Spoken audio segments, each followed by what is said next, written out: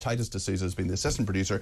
Dave Rhodes, Tech Up Dave, has been the technical operator. Nea Suravanshi has been the visual producer. Porrick Birmingham has been the video editor. And thanks as well to Phil Dave, who has been the weekend editor. Petrie's next between 1 and 4. I will be back tomorrow between 10 and 1. I'm also here actually on Monday morning for breakfast between 7 and 10.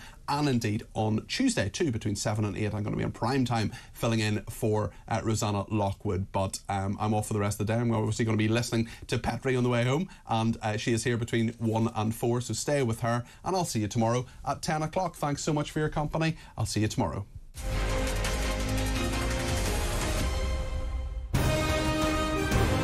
This is talkTV. 3, 2, 1. And go ground. This, my friends, is Talk Today with me, Jeremy Kyle. And me, Nicola Thorpe.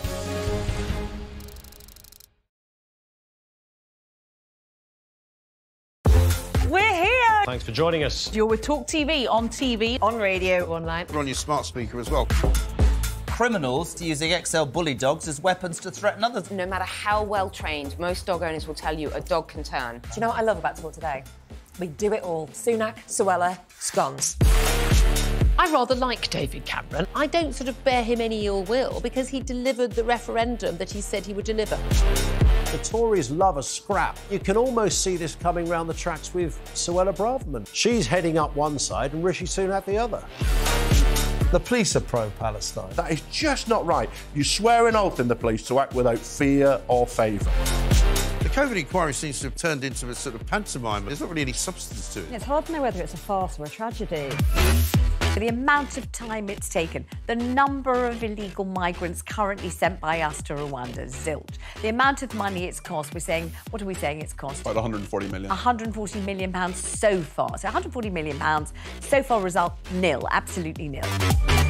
Are we only going to be trusting sources like Meta and Google? Where is our unbiased news going to come from? Calais in winter is cold. That is from the Jeremy Corbyn book. Kevin O'Sullivan is the worst presenter on Talk TV, sitting on his fat arse talking for a living.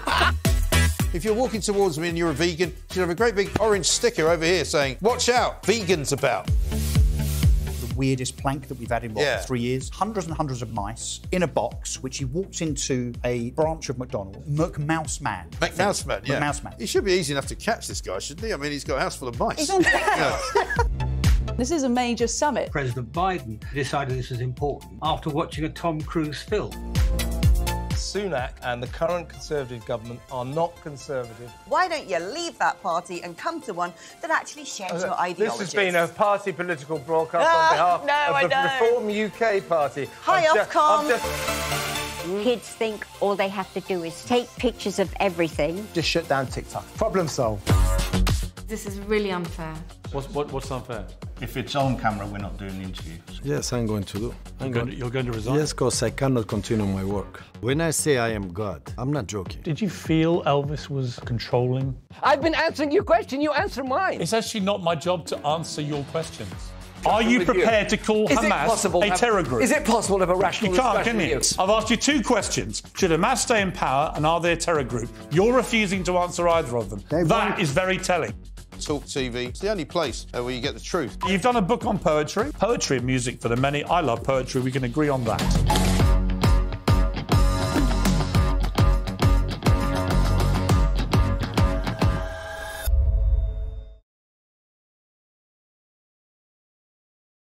Look, I'm getting ready for my new primetime show on Talk TV and radio, 7 o'clock Saturday night, James Whale Unleash. I don't need you coming in here, following me around with a car. I'm so sorry about this. Saturdays at 7 on Talk TV.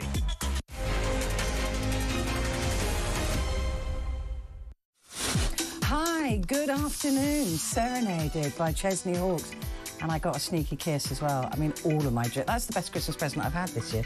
Absolutely amazing. So make sure you don't miss him if you're going to go down to the New Year's Day parade, because he will be there and singing and live and lovely. He's very, very sweet, you know. Anyway, coming up on this programme this afternoon, I'm with you until 4 o'clock. We're going to be... We've got so much to get through, actually, because there is a lot to talk about. One of them is a shocking story about the NHS, which I believe the organisation has completely overstepped its original remit, and doctors too, to do no harm. It is shocking, and you'll want to stick around to find out the details of that. I've been appalled. We're also going to be talking about how Britain now has taken over the rapid response responsibilities from NATO. So if there's ever any issue now with NATO countries, it is the Brits that will steam in first. So we're going to be talking about that a little bit later on. Also going to talk about hedgehogs. They discovered 5 new breeds of hedgehogs without prickles. If you've ever seen one of those, they're not hedgehogs. They look like mice or shrews or something. Anyway, we'll be talking about hedgehogs a little bit later on. Josh Rom will be in to go through all the celebrities that we've lost this year. And it was rapid fire, wasn't it? It was one after the other after the other. I think it's because all these sort of legends have reached a certain age. So we're going to be talking about that. The Work Well scheme as well. One of my favourite political people, Stephen Pound, is going to be chatting about that. The Work Well scheme, if you've not heard about it, is the idea by this government that people who are not at work, he's calling it a national scandal, so many people are not working, that he's going to get you to join jogging clubs. I wonder how much that's going to cost. So we'll be talking about that as well. But kicking off, first of all, this afternoon, prisons. Now, we often talk about prisons, don't we, and prisoners and punishment and the justice system and whether it's fit for purpose or whatever of those things. But it's long been believed that education, training and rehabilitation need to become the primary focus of jail. The Chief Inspector of Prisons in England and Wales has said, Charlie Taylor, has said that a fundamental reorientation of the prison system was the only way to reduce offending. Now, you can't disagree with that, can you? Unless you see prisoners getting a free education, maybe a college education or a university education level. They may just be learning to read and write for free. That might annoy you. Is that enough of a punishment if we turn prisons into educating centres? Or don't you care? Do you think, well, look, the fewer victims there are, the better. So we need to do this. Let's talk now to Alex South, who's an author and a former prison officer. Alex, thank you for joining me. Thank you so much for having me. So, look, this is it feels like a no-brainer, and I just wonder why it hasn't been done before. I agree. I think there's been so much rhetoric recently, hasn't there, around is punishment the most appropriate thing? Is it control, compassion, rehabilitation? But I don't actually think that you can have any of them if you don't have education, decent training, decent skills provision. I mean, you mentioned earlier, what exactly is it that we hope to have? We want less victims in society. So I think we need to do something in prison that adequately contributes to that. We need people to leave prison with the skills to help them desist from crime, because that's ultimately what's going to lead to less victims. Certainly, in my opinion, having spent a considerable period of time in prison, not only does it make life a lot easier for the staff, it gives the prisoners a purpose to their day. It gives them a way to engage with the outside world, to learn when they're obviously very restricted in doing that inside. So it makes things flow much more functionally in prison. And that's the kind of atmosphere you need to encourage someone to leave and contribute to society in the same way. What level of education are we talking about? I mean, the reason I mentioned university, and that might have made you smile, level university, because I remember when the student riots happened, there was a young man who did something extremely wrong and he ended up in prison. And the country paid for his university education, whereas all the kids that didn't break the law had to pay for their own and go into debt. So there is a sense at some point that justice has to be served as well. But talk me through about what kind of education are you thinking about when you hear that? Well, it's really dependent on the kind of jail that you're talking. So when I first joined the service, I went to a high-security men's prison. The overwhelming majority of guys there were lifers, so the average sentence on my wing was around 27 years. And in that prison, they did facilitate open university degrees, so postgraduate education across a whole range of subjects. And like you say, it was for free for the prisoners. And it's a really contentious issue, and it should be, especially considering how much education costs for people in society. And I don't think you can get away from that. It's always going to rub people up the wrong way, and understandably so. I mean, at the time I was at that prison, I was actually doing an open university degree myself. So I remember having very similar feelings to the ones you've just described, that I was paying however much a month, and they certainly weren't. But I saw the very real immediate impact of that. It benefits people in prison, and I believe that it honestly benefits them outside as well. If we have people leaving prison with very little skills, very little way to get them a job, and that's the big thing here that we're talking about. People don't have jobs to get, people don't have access to those opportunities. They're more likely to commit crime. But having said that, I then moved on to a short-termers jail in central London, where there was little to no provision for education. And the irony of that is that this was a short-term prison jail. So this is where prisoners can be released in anything from 2 weeks to a couple of years. But there was no provision for education for them. So the irony of that is we were giving the long-termers, who had a minimum of 25, 30, some over 40 years to serve before they were released, they had access to really high-quality postgraduate education, whereas the guys who were getting out in a couple of months had little to nothing. And I think that indicates how fractured our system is at the moment. If we want to do what actually works, we need to implement that in our prisons and in the education departments. It is a really, like you said, it's a contentious issue and a difficult one, because you do have people who say, well, look, my kid has never broken the law.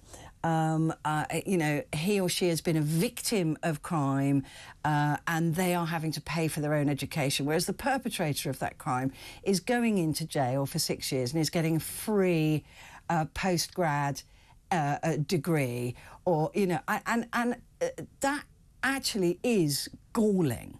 It is galling when you're a taxpayer, your whole family have been working and paying tax, and you've got a situation where the victim of the crime is paying for their own education and the perpetrator of the crime is getting a free education. That is annoying. Yeah, absolutely. I mean, even as you're saying it, I can feel myself kind of reacting in that way. It is annoying. Yeah. It is. Sorry, go on. And I was just going to say, well, how do we convince people that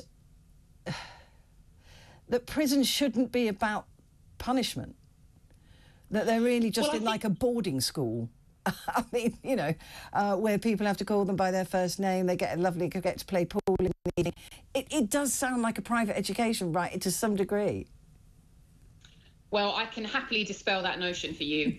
Prison is absolutely not like a private education. Prison is absolutely not a holiday camp.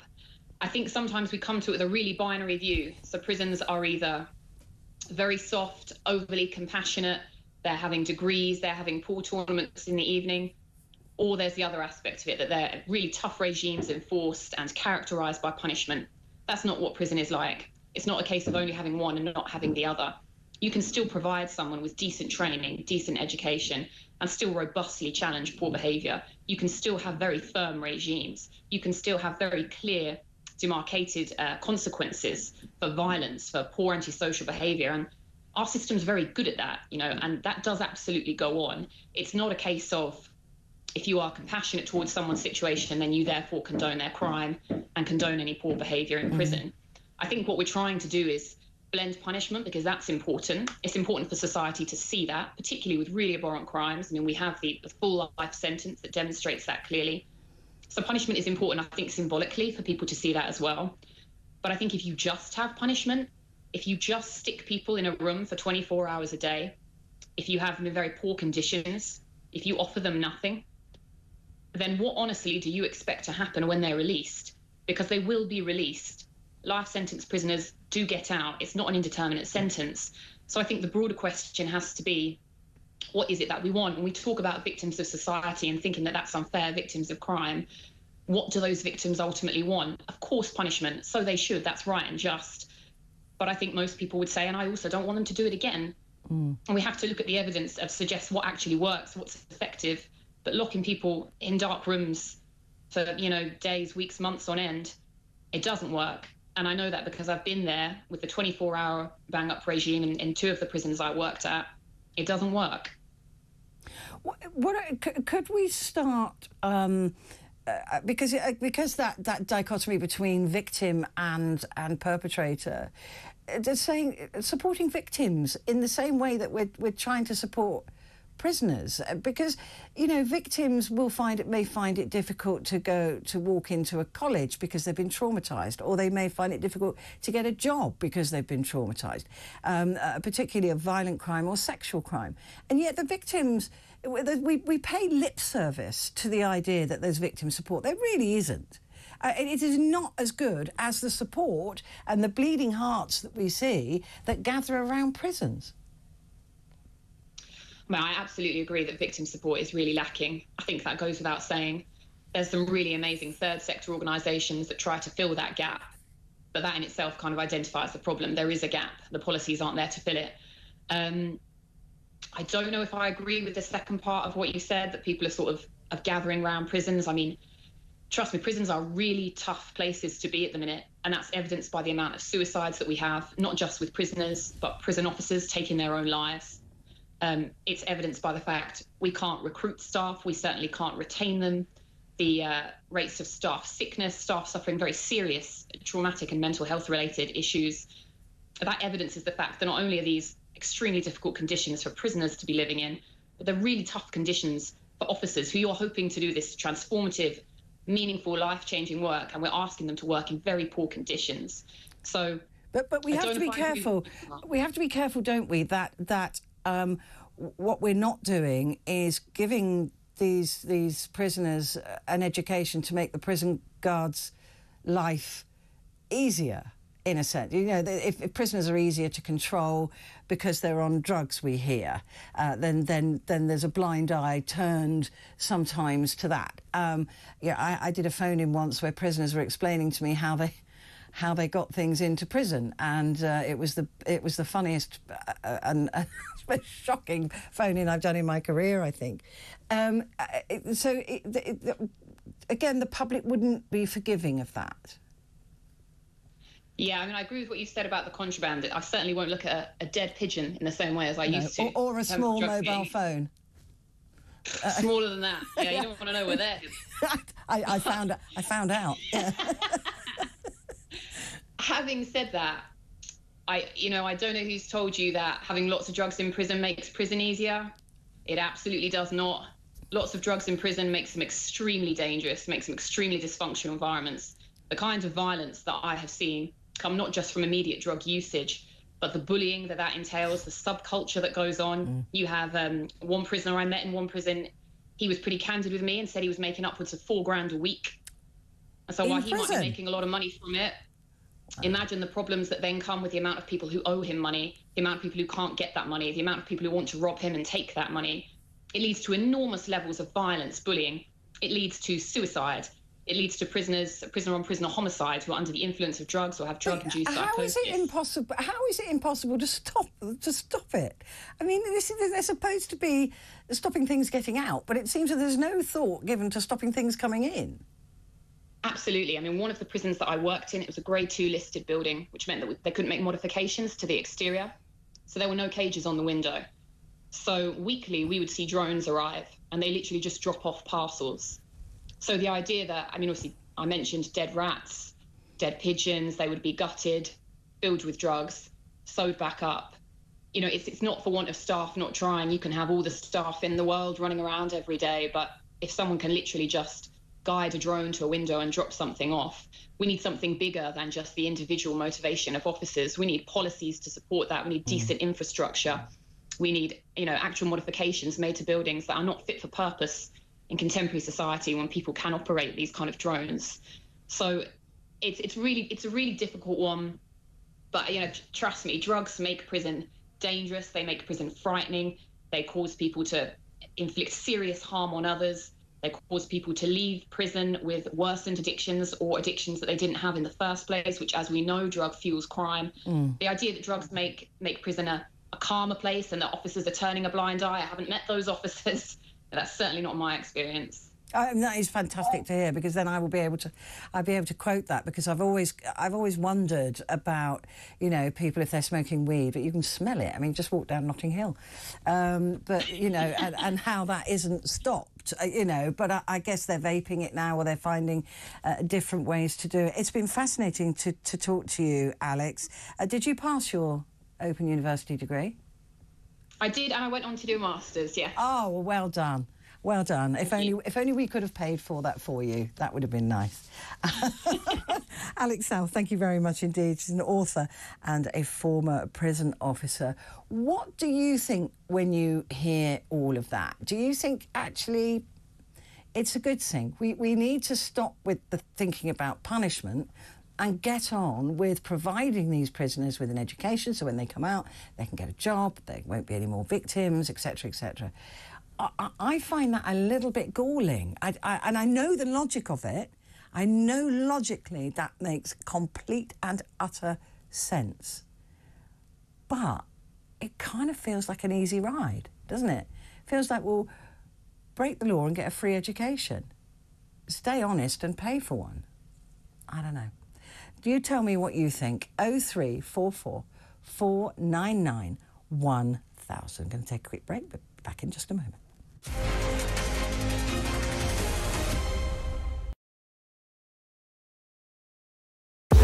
We're here! Thanks for joining us. You're with talkTV, on TV, on radio, online. We're on your smart speaker as well. Criminals using XL bully dogs as weapons to threaten others. No matter how well trained, most dog owners will tell you a dog can turn. Do you know what I love about Talk Today? We do it all. Sunak, Suella, scones. I rather like David Cameron. I don't sort of bear him any ill will because he delivered the referendum that he said he would deliver. The Tories love a scrap. You can almost see this coming round the tracks with Suella Braverman. She's heading up one side and Rishi Sunak the other. The police are pro-Palestine. That is just not right. You swear an oath in the police to act without fear or favour. The COVID inquiry seems to have turned into a sort of pantomime. There's not really any substance to it. It's hard to know whether it's a farce or a tragedy. The amount of time it's taken, the number of illegal migrants currently sent by us to Rwanda, zilch. The amount of money it's cost, we're saying, what are we saying it's cost? About 140 million. 140 million pounds so far. So 140 million pounds, so far result nil, absolutely nil. Are we only going to be trusting sources like Meta and Google? Where is our unbiased news going to come from? Calais in winter is cold. That is from the Jeremy Corbyn book. Kevin O'Sullivan is the worst presenter on talkTV, sitting on his fat arse talking for a living. If you're walking towards me and you're a vegan, you should have a great big orange sticker over here saying, "Watch out, vegans about." The weirdest plank that we've had in, 3 years? Hundreds and hundreds of mice in a box, which he walks into a branch of McDonald's. McMouse Man. McMouse Man, yeah. McMouse Man. He should be easy enough to catch, this guy, shouldn't he? I mean, he's got a house full of mice. He's on This is a major summit. President Biden decided this was important after watching a Tom Cruise film. Sunak and the current Conservative government are not conservative. Why don't you leave that party and come to one that actually shares your ideology? This has been a party political broadcast on behalf of the Reform UK Party. Hi, Ofcom. Kids think all they have to do is take pictures of everything. Just shut down TikTok. Problem solved. This is really unfair. What's unfair?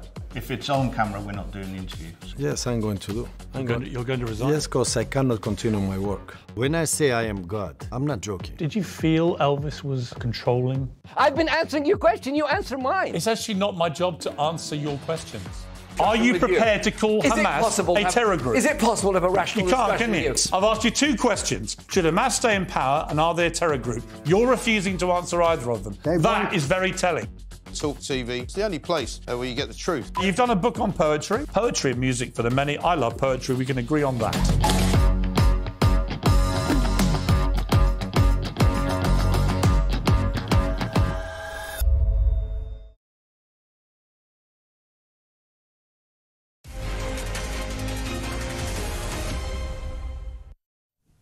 Hi, good afternoon. It's Petrie. I'm with you until 4 o'clock. I've got some messages here because we've been talking about the recidivism rate, the reoffending rate, and how we stop that, because the reoffending rate in this country is huge, and we need to better prepare lags, my favourite word in the English language, lag, prisoners for a life outside of prison. So if you've ever been to prison, would education... I mean, it seems like a daft question, because obviously the answer would be yes, but do you wish that you'd got an education while you were in prison? I mean, I think a prisoner doing a master's degree or a doctorate seems going a bit far, doesn't it? If they're in for 25, 30 years, I mean, what are they going to be able to do by the time they come out? But do you think that it's right that we pay for this level of education? That's not cheap, OK? I mean, you know, somebody going to university now will come out of university with a 50 grand debt, whereas somebody coming out of prison who does that degree comes out with a £0 debt. And that, for me, I can't quite reconcile. And I know I should. I know logically I should. But give me a call. Did you get an education in prison? Are you glad you got an education in Britain? Did it help you keep away from crime? Listen, give me a call. 0344 499 1000. I appreciate that you may not want to give your real name if you've got a job now and you don't want your colleagues to know.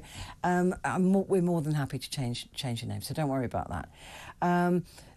Some messages here says any investment should be spent on victims of crime. Prisoners, if fit, could be used on various projects, mending potholes, etc. Not a chain gang as such, but heavily supervised. That's from Don. Chris says, stop the bleeding heart liberal stance on criminals and make prison a lot more scary, and fewer will go there. I visited a prison in Egypt. Nobody goes there twice. Few break the law. The UK prison I visited was luxurious by comparison. Well, my producer has done some research on this, because it's often perception is different to reality. Recidivism rates amongst Egyptian ex-convicts overreached 34.6%. In contrast to the UK, in 2021, the rate was between 24 and 32%. So a harsher prison did not stop that criminal element. In fact, more people reoffend in Egypt with that harsh prison sentence than in Britain. Also, the prison population in Egypt in 2023 was 116 per 100,000 of the population. In the UK, it's 143 per 100,000. So the prisons here are much more crowded. The USA, which has a harsher prison system than the UK, it was 531. So the USA has an incredibly harsh prison system, and it was 531 per 100,000. So, and in Norway, which has a very liberal prison system, the rate of reoffending was 55. So, the more liberal the prison, the less reoffending there is. I mean, those are just the stats. So what do we want? Do we want punishment? Or do we want low reoffending? It's a no-brainer, really. Those figures are mind-blowing, aren't they? Right. Let's have a look now at the New Year's Honours list, because that has come out, and I'm so pleased to see that Shirley Bassey has finally got an award. So let's talk now to Richard Fitzwilliams, who's a royal commentator, about this list. Richard, thank you for joining me. Well, I'm very happy to, and I also join in saluting Shirley Bassey, one of our top singers, a Companion of Honour. Now, that is a particularly significant award. There are only 65 of them, and she will be absolutely thrilled. It salutes a brilliant career. Is she friends with King Charles anyway? Were they mates? I don't know that they have a particular friendship. I mean, this sort of aspect of it is something that people often speculate on when they're talking about the honours. For example, the Archbishop of Canterbury has the highest award that you can get in the Royal Victorian Order, which is in the personal gift of the monarch. The only previous Archbishop of Canterbury to be knighted was Archbishop Fisher, who officiated at the Queen's coronation. Now, Archbishop Welby officiated both at Queen Elizabeth's funeral and at King Charles's coronation, and it's known that they are friendly. To what extent that played a role is, of course, something that we can speculate on. Yeah, and I wasn't suggesting there was any sort of, you know, brown envelope thing going on, but just because she does deserve it, Shirley Bassey. Do you think there's anybody on... Has he done well? Do you think? Has the King done the right thing here in sort of picking some people that we might not ever have heard of and choosing some people that have done good works quietly rather than going for those obvious names? Well, I think it's important to stress that there are 9 committees who make these choices, and they have advisors. They're not headed by civil servants, and we know who is on these various committees. Now, the honours in the gift of the King involve the Order of the Garter, Order of the Thistle, the Royal Victorian Order, and the Order of Merit. The others are in the gift of these 9 committees, and also advised by government departments and experts. Now, I think overall we've got some 1,200 names. The 56% this year, quite considerably down in previous years. It does vary, but the accent has tended to be on philanthropy and doing good, and the majority of names fall into that category. They're 48% in the overall for women and 42% in the senior honours. They wanted or hoped to do better, and some 15% or so from ethnic minorities. The balance, you could say, overall, I think gives a tremendous amount of pleasure to a huge number of people.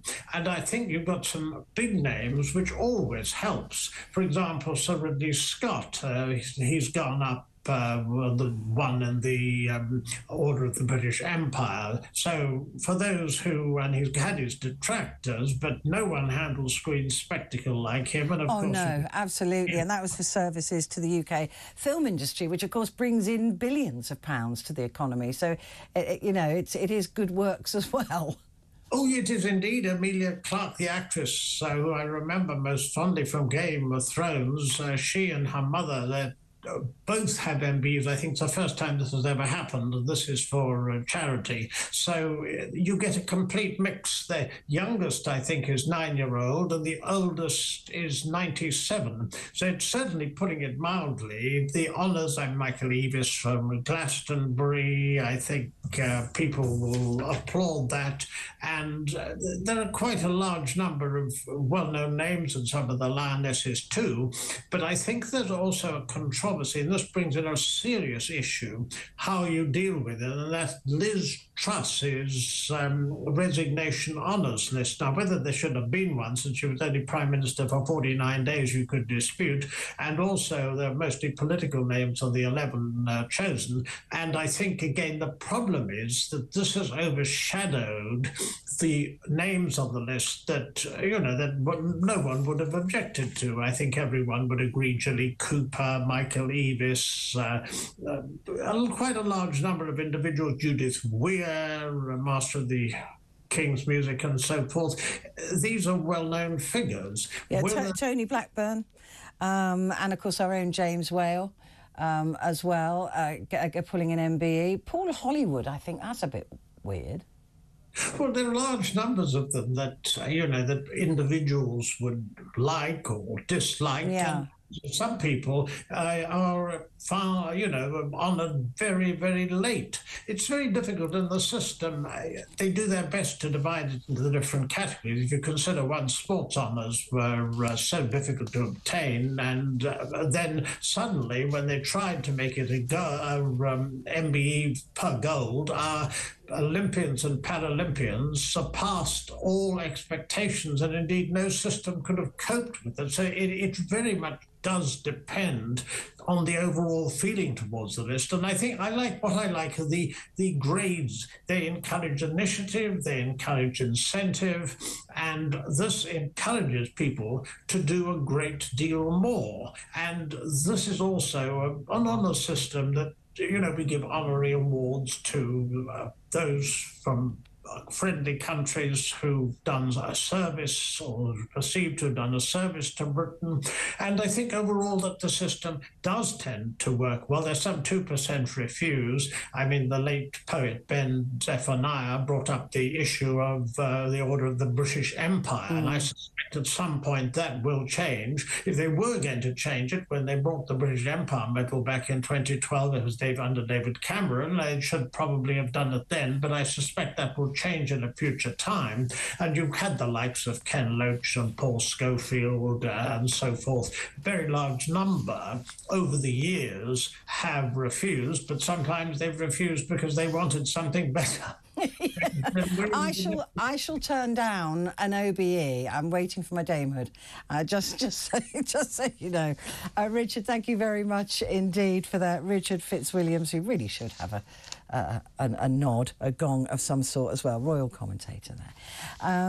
Well, somebody else who should have a gong is my next guest, because I want to talk to you about the idea, if you're unemployed at the moment, and maybe you're off sick, and maybe you're off on long-term sick, would joining a jogging club be just the thing to get you back into work? Because Rishi Sunak has described the number of people who are economically inactive as scandalous. But is it scandalous to force people who may well be sick to consider joining a jogging club?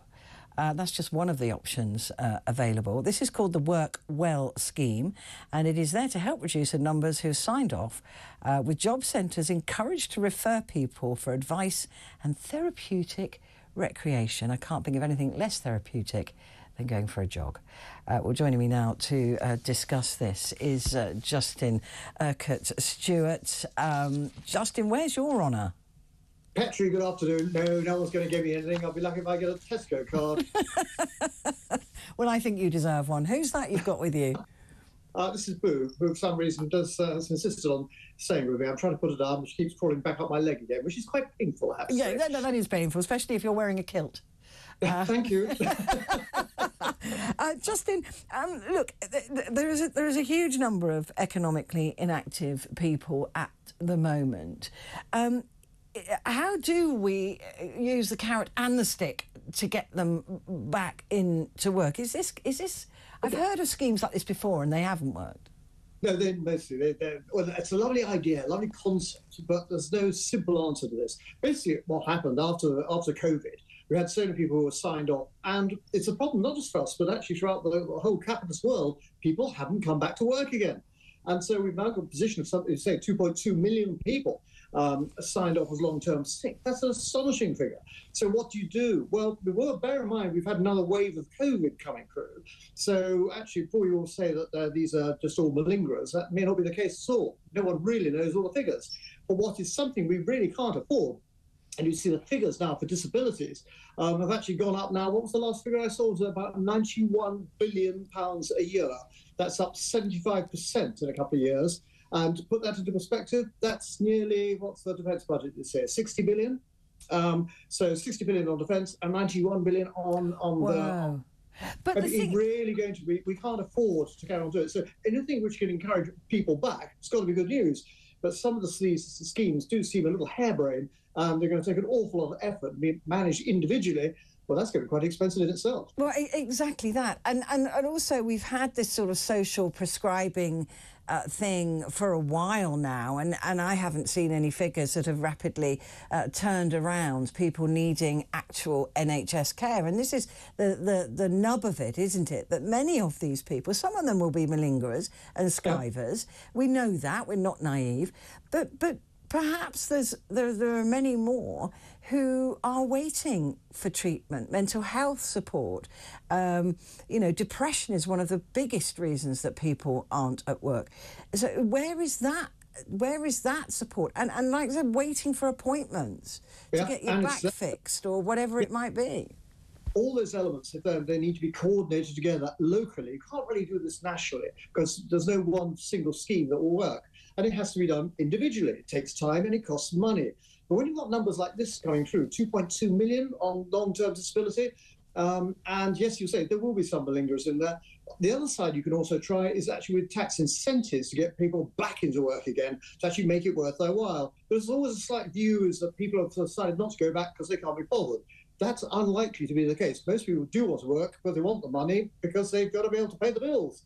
What you've got to do is actually try and give them more incentive to do so, and if it helps with training courses and things like that, then so be it. But just merely a large scheme like this is a very good excuse to actually recruit a load of consultants who are going to be better off as a result of that. We don't actually reduce the number of people back in work. But that's the thing, isn't it? That any monies, and we haven't seen the figures, they're deliberately, I think, being kept from us at the moment, but how much this will cost is likely to go to organisations who will be set up to take in, I don't know, 10,000 people to go running, and they'll take in 10, and there will be no judgment on that. They'll get. We know this happens with government money. They get paid the same whether they get 10,000 or 10 people. There seems to be very little scrutiny over the costs of something like this. Well, you've seen already with what happened with all the materials for COVID for hospitals. Oh, yeah. And provision of plastic equipment. The government panicked, put up the orders, didn't bother to check anybody, and lo and behold, we get mightily ripped off. And this is another opportunity for that to occur. Now, look at the areas where actually you're getting most jobs being picked up again. These tend to be small businesses. That's the biggest employer in the country. Help small businesses to actually get going. Well, they're actually getting going because the startups are increasing. But actually make sure they've got more access to some medium-term finance, which is an area we're very bad at in this country, to help them grow. We've got a lot of this based around technologies, all around the technology centres all around the country. That's where you're actually going to be seeing the growth. So encourage those companies to grow. They will actually get more people going back in again. And you can try and do that. But schemes with a good intention may be, of course, a very good idea, but actually prove to any of us that they're going to work on any such scale. Leave that to local bodies, local authorities, because they can do it according to local elements. Trying to do that on a national scale, I think, will be a disaster, an opportunity for, yet again, for us to get ripped off. We don't have the tax money to do this.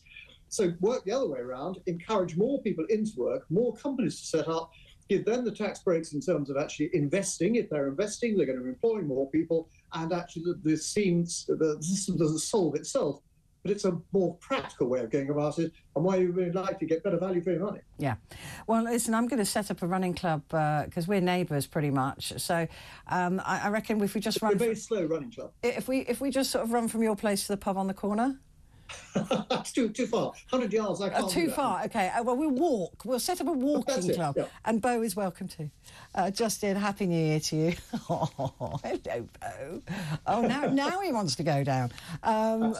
Justin, thank you very much indeed. Very happy New Year to you, and I hope to see you soon.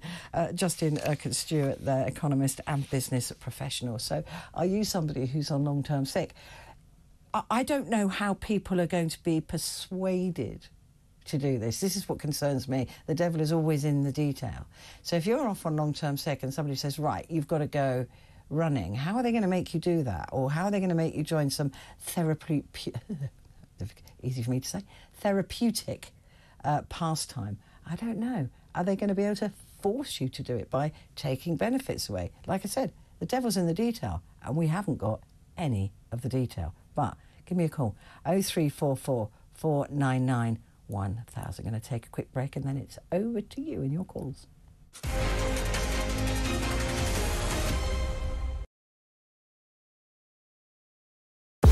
We're here! Thanks for joining us. You're with talkTV, on TV, On radio. Online. Put on your smart speaker as well. Criminals using XL bully dogs as weapons to threaten others. No matter how well trained, most dog owners will tell you a dog can turn. Do you know what I love about Talk Today? We do it all. Sunak, Suella, scones. I rather like David Cameron. I don't sort of bear him any ill will because he delivered the referendum that he said he would deliver. The Tories love a scrap. You can almost see this coming round the tracks with Suella Braverman. She's heading up one side and Rishi Sunak the other. The police are pro-Palestine. That is just not right. You swear an oath in the police to act without fear or favour. The COVID inquiry seems to have turned into a sort of pantomime. There's not really any substance to it. It's hard to know whether it's a farce or a tragedy. The amount of time it's taken, the number of illegal migrants currently sent by us to Rwanda, zilch. The amount of money it's cost, what are we saying it's cost? About 140 million. £140 million so far. So £140 million, so far result nil, absolutely nil. Are we only going to be trusting sources like Meta and Google? Where is our unbiased news going to come from? Calais in winter is cold. That is from the Jeremy Corbyn book. Kevin O'Sullivan is the worst presenter on talkTV, sitting on his fat arse talking for a living. If you're walking towards me and you're a vegan, you should have a great big orange sticker over here saying, "Watch out, vegans about." The weirdest plank that we've had in, 3 years? Hundreds and hundreds of mice in a box, which he walked into a branch of McDonald's. McMouseman. McMouseman, yeah. McMouseman. He should be easy enough to catch, this guy, shouldn't he? I mean, he's got a house full of mice. He's on This is a major summit. President Biden decided this was important after watching a Tom Cruise film.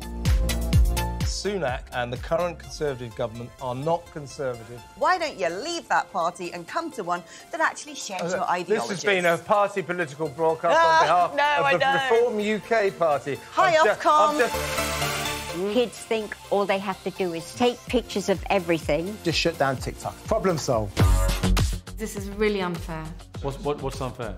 If it's on camera, we're not doing the interview. Yes, I'm going to do. You're going to resign? Yes, because I cannot continue my work. When I say I am God, I'm not joking. Did you feel Elvis was controlling? I've been answering your question, you answer mine. It's actually not my job to answer your questions. Are you prepared to call Hamas a terror group? Is it possible to have a rational discussion? You can't, can you? I've asked you two questions. Should Hamas stay in power and are they a terror group? You're refusing to answer either of them. That is very telling. talkTV, it's the only place where you get the truth. You've done a book on poetry. Poetry and music for the many. I love poetry. We can agree on that.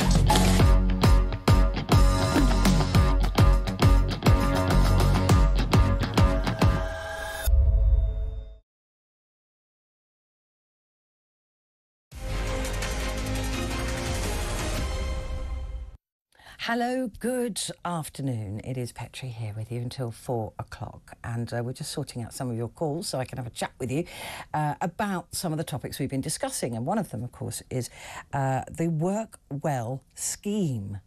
Minister, I wonder if it will work well.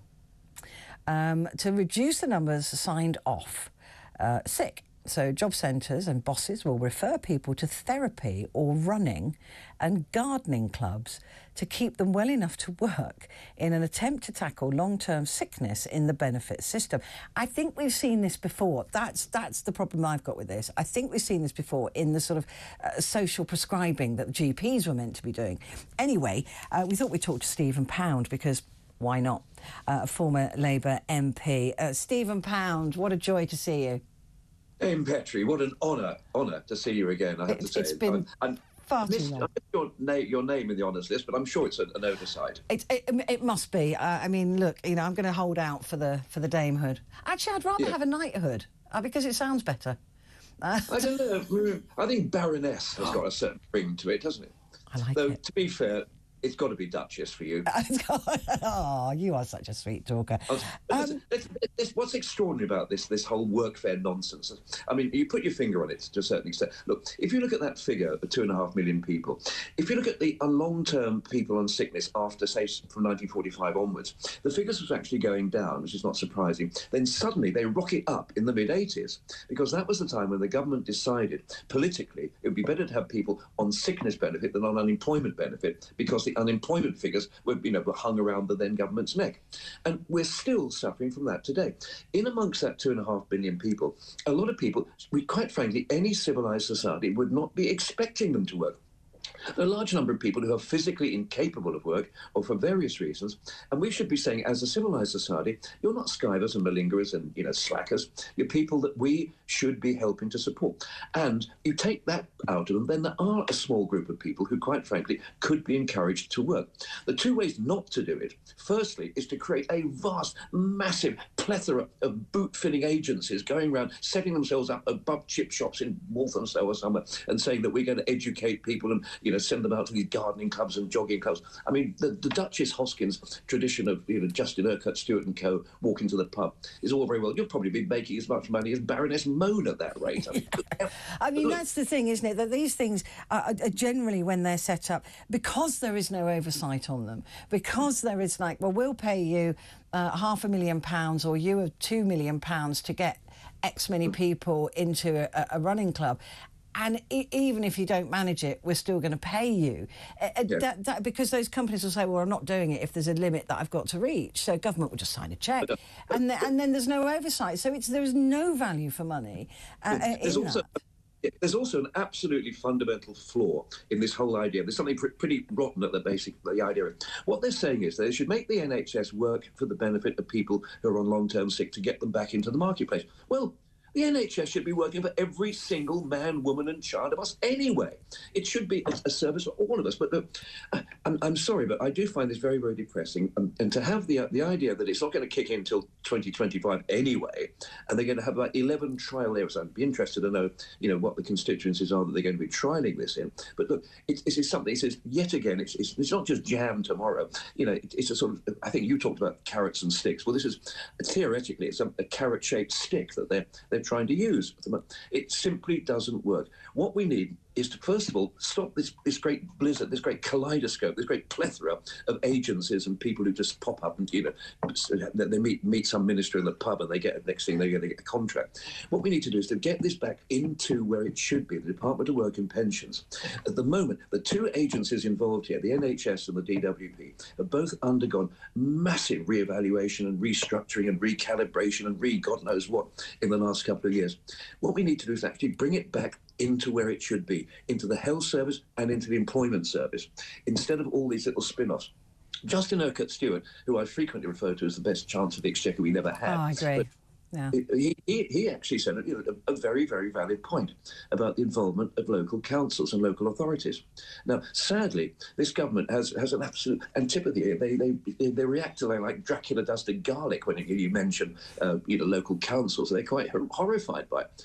I think the local council should be involved. But if you actually have a look, and yet again, Your Grace, the other point that you mentioned about the devils and details, have a look down at Victoria Atkins and Mel Stride's statement. They're talking about stakeholder community engagement groupings on a local basis. Well, I'm sorry.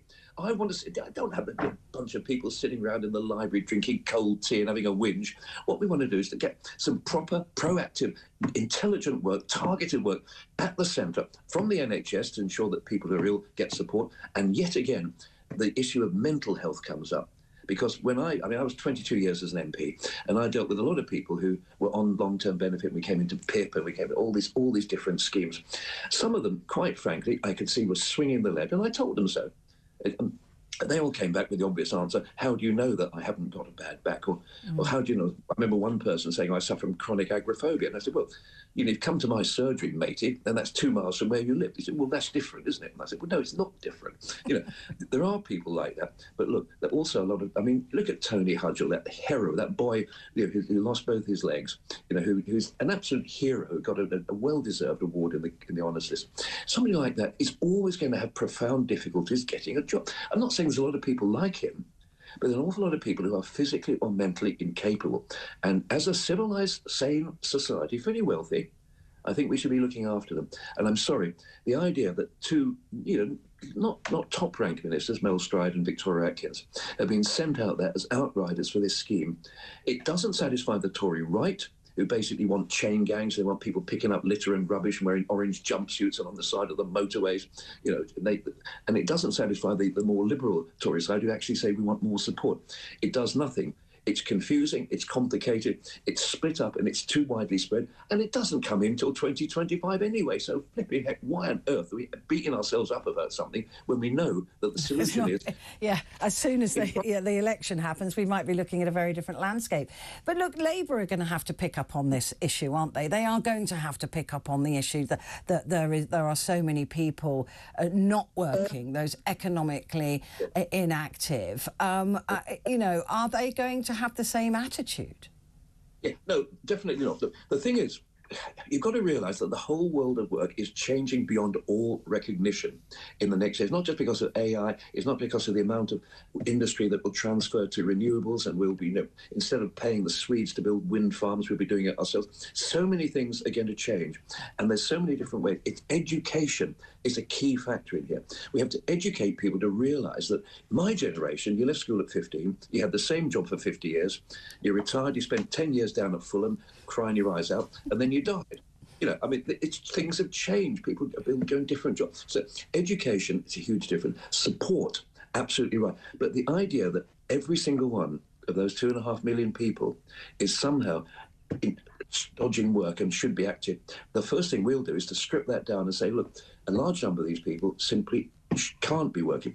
And we'll work with the doctors. Instead of saying to doctors, you've got to have a limited number of sick notes, we're actually going to say to doctors, what are you doing as the medical practitioner? You can't just pass the buck by saying this person is unfit for work. What is the treatment? What is happening for them? What is the process? Pull that together and actually look at it through a slight bit of humanity, but above all, a bit of sense and a bit of logic here.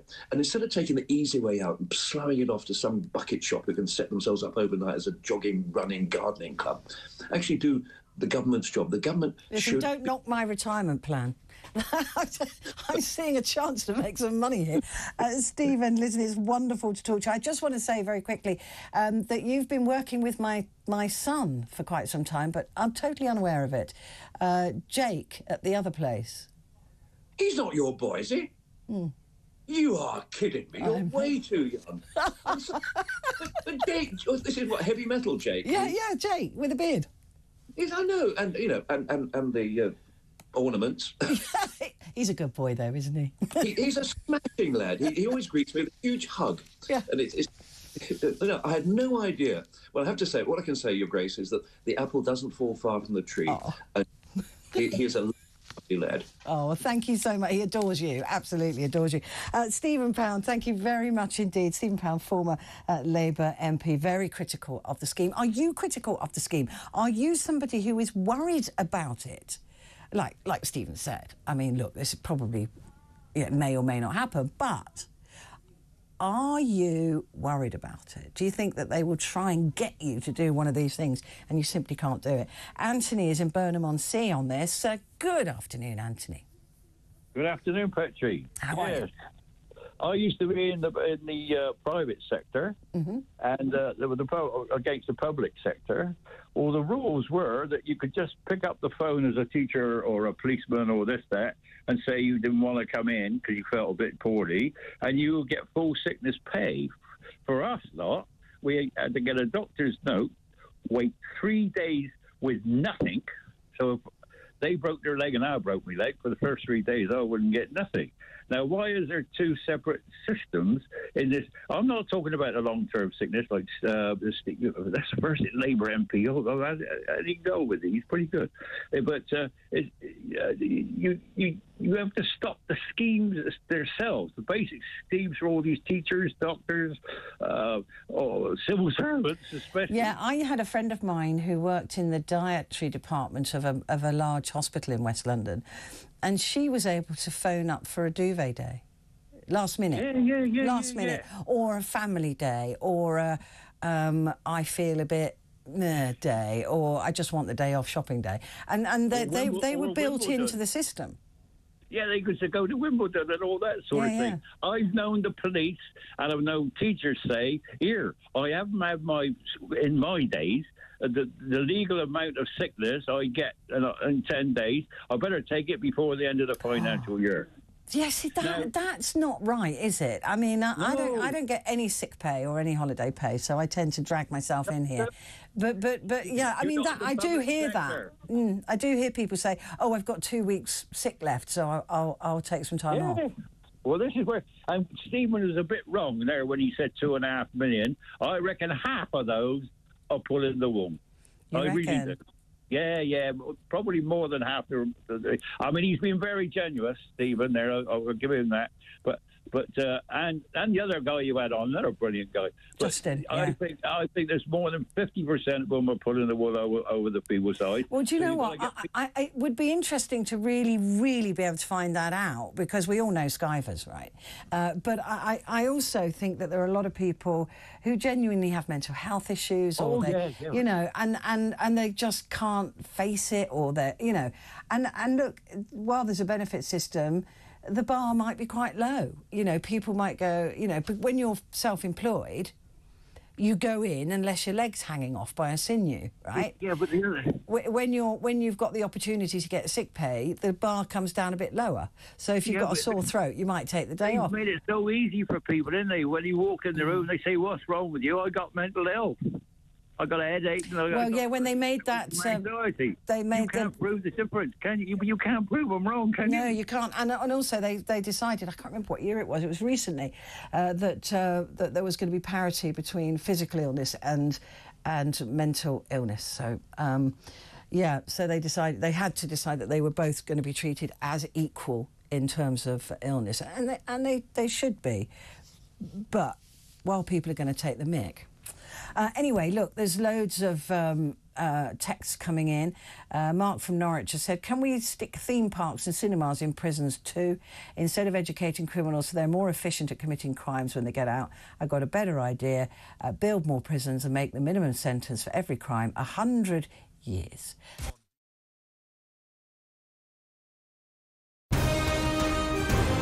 This is talkTV. For the news that matters, for the opinions that matter, for the stories that matter. Find me, Vanessa Feltz, every weekday at 4 p.m, only on Talk, on TV, on radio, online and on your smart speaker. We're here! Thanks for joining us. You're with talkTV, on radio, online. We're on your smart speaker as well. Criminals using XL bully dogs as weapons to threaten others. No matter how well trained, most dog owners will tell you a dog can turn. Do you know what I love about Talk Today? We do it all. Sunak, Suella, scones. I rather like David Cameron. I don't sort of bear him any ill will because he delivered the referendum that he said he would deliver.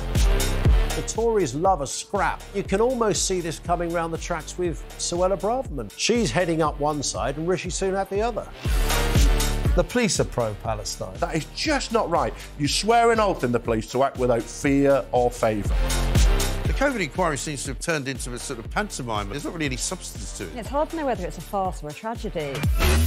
The amount of time it's taken, the number of illegal migrants currently sent by us to Rwanda, zilch. The amount of money it's cost, what are we saying it's cost? About 140 million. 140 million pounds so far. So 140 million pounds, so far result nil, absolutely nil.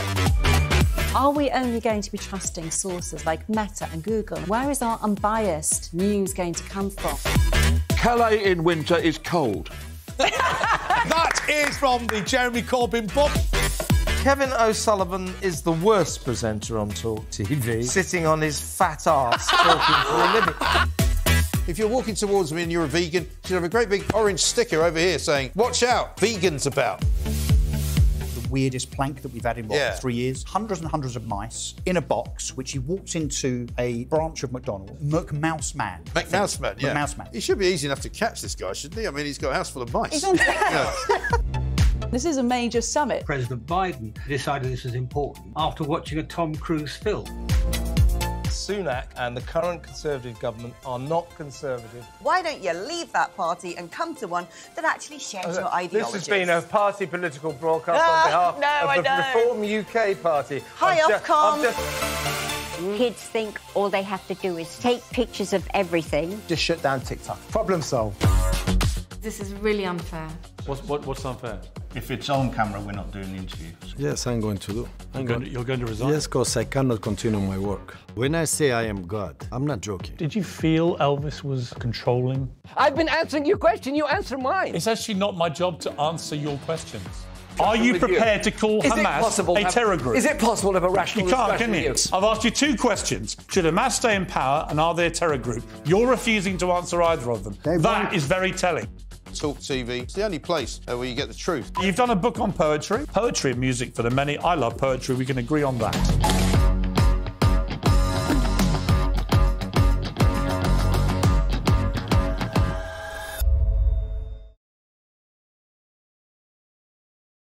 Show on Talk TV and radio, 7 o'clock Saturday night, James Whale Unleash. I don't need you coming in here, following me around with a car. I'm so sorry about this. Saturdays at 7 on Talk TV.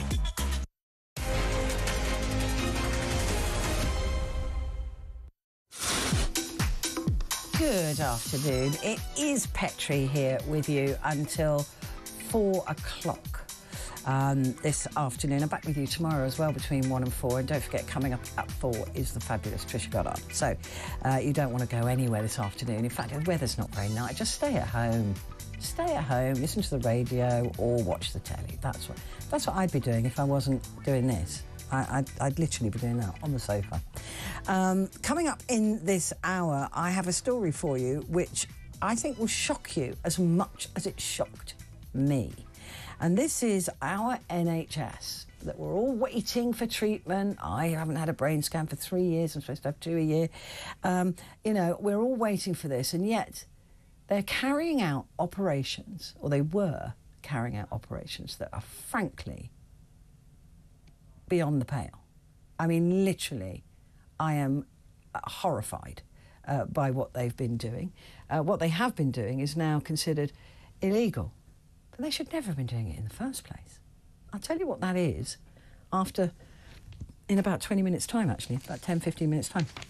So we're going to be talking about that because it really is quite the most ridiculous thing. And also coming up, we're going to be talking about British soldiers now on standby. We are the Rapid Reaction Force now for NATO. So we're going to be chatting to Philip Ingram about that too. First of all, though, we need to talk about Liz Truss's peerage row. And, of course, there's never a coincidence when these things are released, right? So this has deliberately been timed to be released at the same time as the New Year's Honours List, because they hope that we'll ignore this and just get on with the New Year's Honours List. Well, we've talked about the New Year's Honours List, and now is it time to talk about the New Year's Dishonest List? Dishonest. Ooh, that was a slip, wasn't it? List. Britain's shortest serving Prime Minister. It's all wishful thinking going on here. Liz Truss has unveiled her resignation honours list, sparking an angry backlash from some critics. Miss Truss, who spent 49 days, let's remind ourselves of that, 49 days in office, has put out 11 nominees, which largely consist of political supporters and former aides. Kwasi Kwarteng, her buddy, not on it. Interesting. And also, really, she left in disgrace, didn't she? I mean, did she resign or was she sacked? I mean, look, we know what mess it was at that time. Should she have an honours list? I mean, it is protocol, I guess, but it really is coming under scrutiny and criticism. I wonder if you think that it is just stupid. I mean, I just think it's stupid that this has been allowed to happen. Anyway, joining me now is Jessie Jo Jacobs. What a great name. Director of Democracy Network. Jessie Jo. Hi, how are you doing, Petrie? I'm good, thank you. I love your name. Listen, The shortest serving Prime Minister Liz Truss, left in disgrace, really, having crashed the economy, she and Kwasi Kwarteng. A lettuce lasted longer than she did, and that hasn't brought out a New Year's an honours list, has it? Well, 49 days, and as you said, many would say that she created the economic mess that people are still recovering from. You know, people are suffering. I've heard stories this Christmas of people again going without heating and eating, and yet we have a list where two donors, one I think it was £20,000 that donated to her leadership race, is now been given a place in the House of Lords. We have to remember when we talk about that's a good return on your money, isn't it?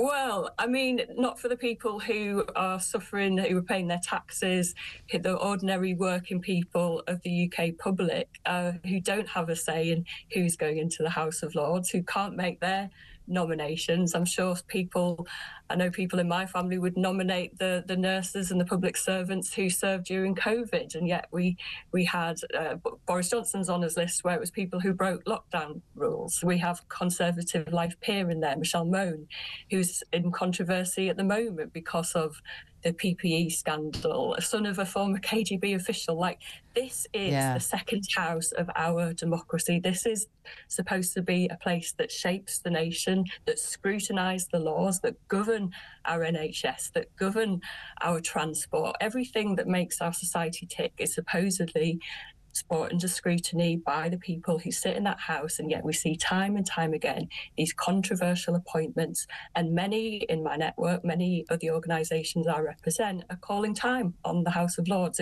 It's really getting to the point now where the British public are sick and tired of it. They want to see change, and again, this Liz Truss's list, 49 days that give her an ability to appoint these people, show once again that this is a failing, archaic institution that must be reformed. It's interesting, isn't it? Because, I mean, what I meant by good return on your money is that you donate 20 grand and then you've got a lifetime of being in the Lords with all the benefits and financial benefits that comes with that. I might have lent her 20 grand or given her 20 grand if I'd known that. You can retire on the money they get at the Lords, can't you? And that's the thing, you know, a lot of the ordinary public, your listeners, your viewers, who's got £20,000 to donate to a political party? We're struggling to donate £20 to a charity that's helping people at these difficult times. And so that's why we rightly have to say it is time. We have to call time on the House of Lords. 3/4 of the country actually believe that our political system is performing badly, and dissatisfaction with the House of Lords comes to top, actually, alongside the bullying and the behaviour of parliamentarians themselves. So, we're going into 2024. We're going to have a general election. Surely we can start, when we see things like the failing NHS, like failing schools, we can lay all the blame at party politics. But is it time that we also lay blame at politics itself and say that any government, any future government, any political party wanting to govern the UK in 2024 must commit to reforming politics itself? People are losing trust. One of the biggest conversations I'm having with people at the moment who are thinking about voting, they say things like, well, they're all the same. So therefore... I mean, to be fair, I say that as well. But Jessie Jo, it's a bit like asking turkeys to vote for Christmas, isn't it? I mean, people go into, when they get into any form of power, the Lib Dems are a case in point, right? They wanted to change the voting system, but they gave it up for something, they gave up things to barter and nothing's really changed. So you get a situation where you've got MPs at the moment whose goal is either to present a TV show, it seems, or to get into the House of Lords, and that is their retirement plan. So those that are in government, and Labour will be the same, any of them will be the same. We think, well, I don't really want to rock that boat. Let's keep it as it is, because then I can get my cronies in there, and I can, take brown envelopes and get people in, and I can, it works. It's a system that works for us. It may not work for the country, but it works for them. I guess I still fundamentally believe in democracy, and I believe in our voice as the public, and so... I'm not sure the governments do. But they will listen if we all join forces and we all make our voice loud and clear that if you want to deliver change, if you want to govern the country, then commit to political reform, win our trust back, win our hearts back, win our minds back. It's not enough to just say you're going to fix the economy or you're going to fix the NHS. We want you to fix politics. And so a lot of organisations that I represent will be making that call on behalf of the public, and they will be asking the public to lend their support to say when you go into, when you are asking for change, ask for political change, because if we want to fix our NHS, if we want to fix public transport, we have to fix the decisions. The decision-making system is our politics itself. And so we can't throw that. We've got to be very careful, haven't we, about throwing the baby out with the bathwater, because some of these lords and dames and ladies, they work extremely hard. They are proficient, they are qualified, they are, lawyers, architects, doctors, surgeons, builders. They come from across the spectrum, and they work very, very hard. Surely the danger with abolishing the lords is replacing it with something that is less good. I mean, look at the quality of the MPs we've got at the moment. If we had to elect a second chamber, I mean, how much worse is the quality going to be? So only 4% of the public think that the House of Lords itself should stay as it is. That's only 4% of the public, and there's actually less trust in the House of Lords than there is actually in the House of Parliament, in the House of Commons. Well, maybe they don't know enough about what the Lords does, actually. So what I think the thing is, you've mentioned some good examples, and there are some good hard-working people in there, but you also have 92-year-old land-owning lords who inherited their right to be there. That in itself is absolutely wrong. And you probably have got amazing pub landlords who know their communities better than anyone, who could make much better decisions in that place than a 92-year-old land-owning lord, but they don't have £20,000 to donate to a political party. They don't have the power and connections. We need a second chamber, don't we? We need a second chamber. A second chamber is a good thing, in my opinion, and many of the organisations I represent would say it is. But what we do say is the current way it works is the broken thing. That's what's losing the public's trust. That's what's enabling Liz Truss to make an appointment of some of the people who donated to her campaign after having only 49 days as the Prime Minister of this country. So the system itself is broken. So any political party coming into a general election next year must commit to reforming politics and the House of Lords. We could have a public debate on this. I'd love to see a public debate, maybe on talkTV, or where you actually get leading experts around the table, publicised debate with members of the public asking about its future, scrutinising what happens. We could have a citizens' jury, which is an idea from Sortition Foundation, one of our members, who's saying call up a jury service like they did on climate change, like they did on assisted dying in Jersey. Call a jury, let them hear recommendations, let them hear the experts and make recommendations on its future.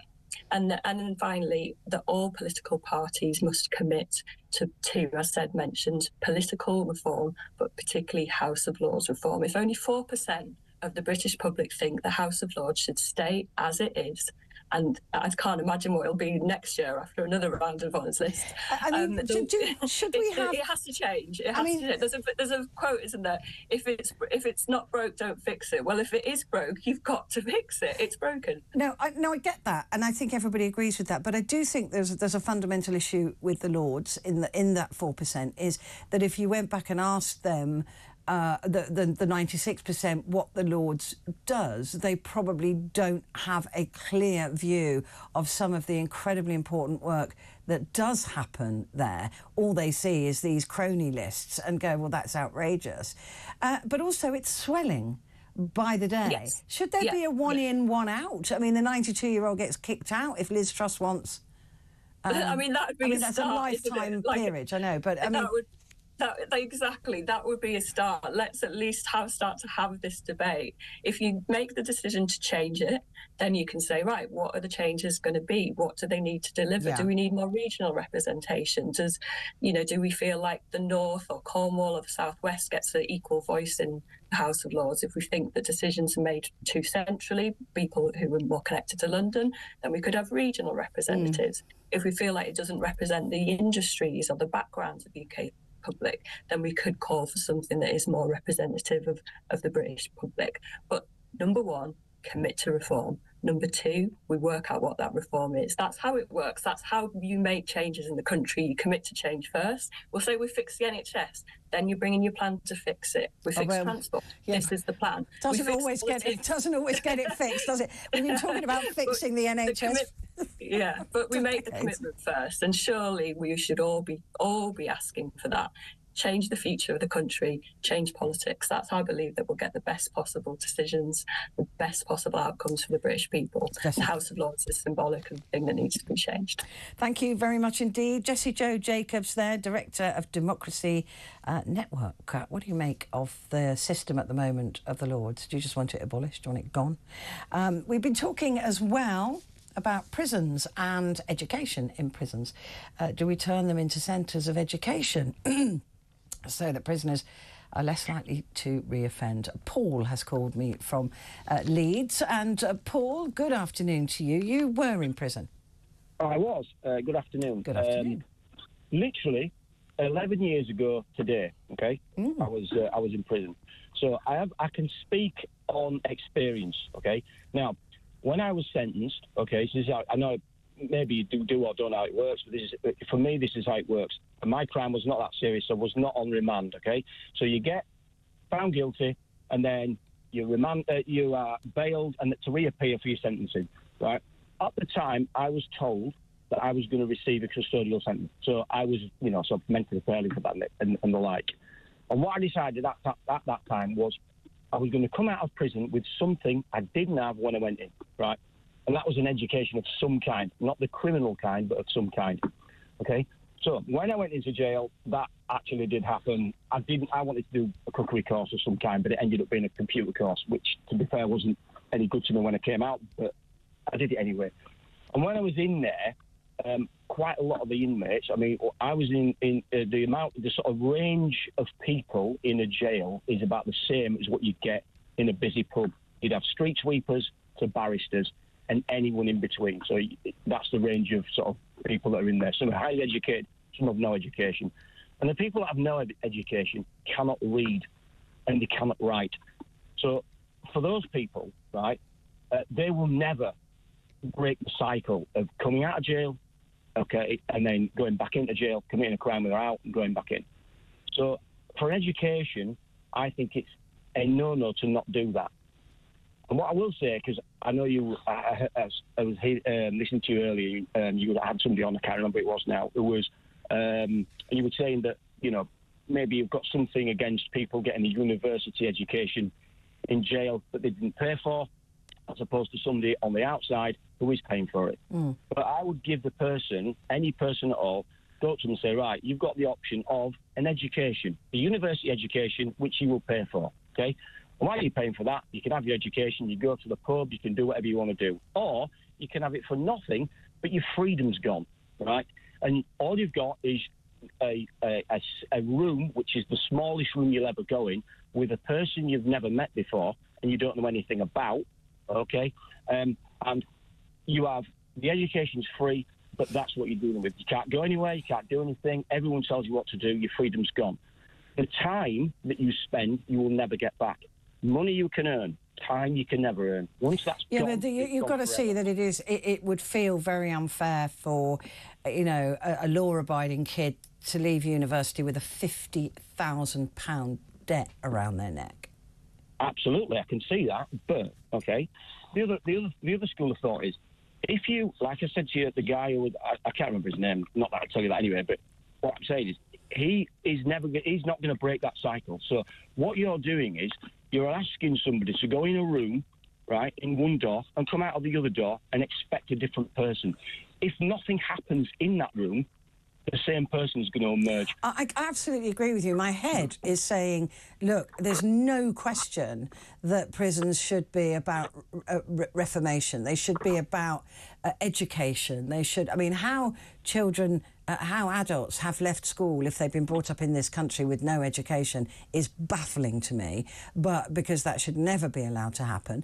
But I agree with all of my head. I absolutely agree that we should be doing this. But there will be people who think with their heart, who go, that doesn't seem fair. And that's all I'm saying. Yeah, I can see the point from both sides. Now, the person who's sort of saying that and thinking with the heart, they have not experienced, or would very much doubt they've experienced what I've experienced, OK? I would very much doubt that. And if you have experienced it, when you're dealing with people who, like, who cannot write, who cannot read, literally would not read a book. A book can contain information, obviously, depending on the book you're reading, can contain information that can change your life, can change the way you think, can change how you would go about living your life, okay? That option is not available to that person because they can't read. There's also the stigma attached to this, okay? So not being able to read, right? Very few people who can't read will openly admit that. And when you're in jail, there'll be quite a lot of people who can't read or struggle with it and won't mention it because of the stigma attached to it, because it's a very basic thing. Most I agree. It would be embarrassing. Yeah, 5- and 6-year-olds can read a book, but when you get into somebody who's in the 20s and even into the 30s that can't read, there's a big stigma attached to that. So they're never going to seek help for it. I mean, my idea would be, right, there's a privilege system in jail. I'm not aware. I'm not sure if you're aware of that. But when you go in, you're allowed a basic, just a standard level of privilege. And then if you for good behaviour, you get to enhanced, and that means you get some extra visits, some extra privilege, etc. Nothing ridiculous, but it's just standard privileges. And then there is a basic version, which is kind of a punishment, if you like. So, for instance, if you're not doing too well in prison, you can go on to basic, and then you get like one visit a month, and etc. I don't know what it is now, but it was when I was in something along the lines of that.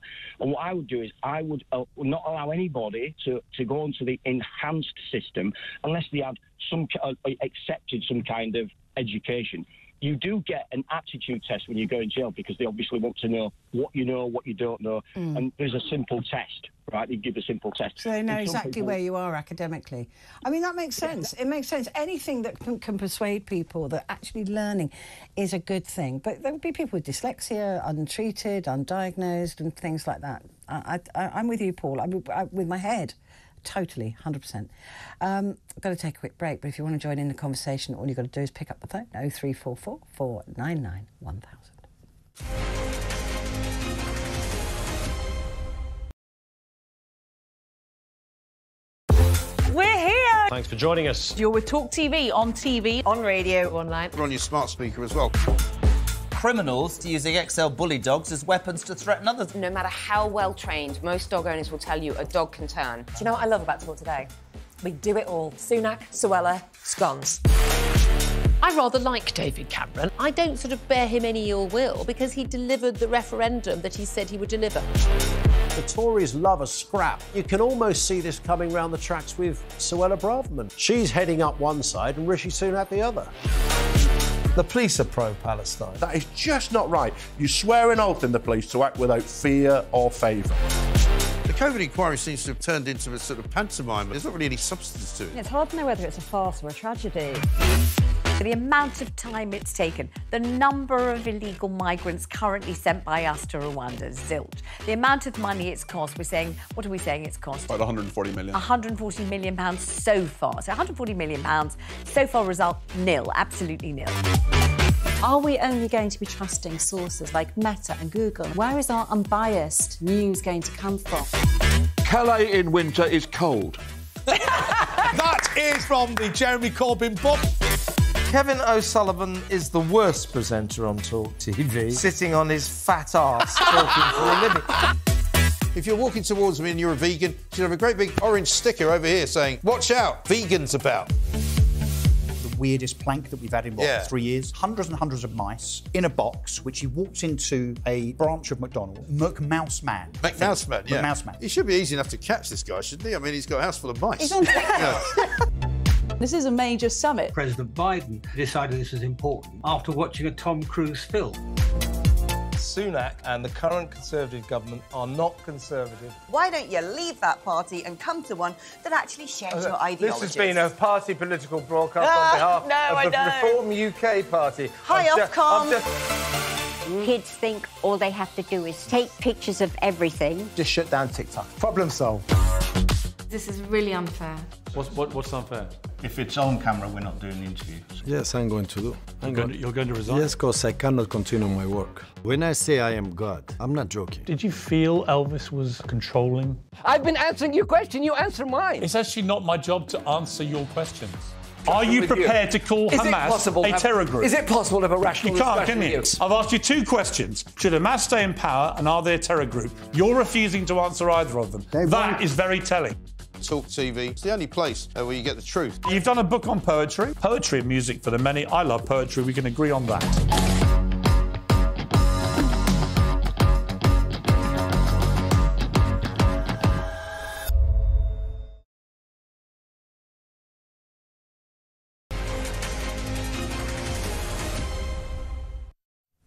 Hello, good afternoon. It's Petrie here with you. And I'm about to talk about a subject which is difficult. It is a difficult subject. And there'll be a lot of people who go, why are you talking about that? Because it's important that we talk about these things. And earlier on, I mentioned to you about the NHS. The NHS that is supposed to be there for you and me. The NHS that is supposed to be there to do no harm. All of these things. And they have been carrying out an operation on women and girls that is completely unnecessary and is just, literally just for the benefit of men. This is your NHS. These are your surgeons. Have been carrying out an operation on women and girls to make them appear to be virgins. Just think about that, just for one moment. Why? Why? Why is the NHS doing that? In this country?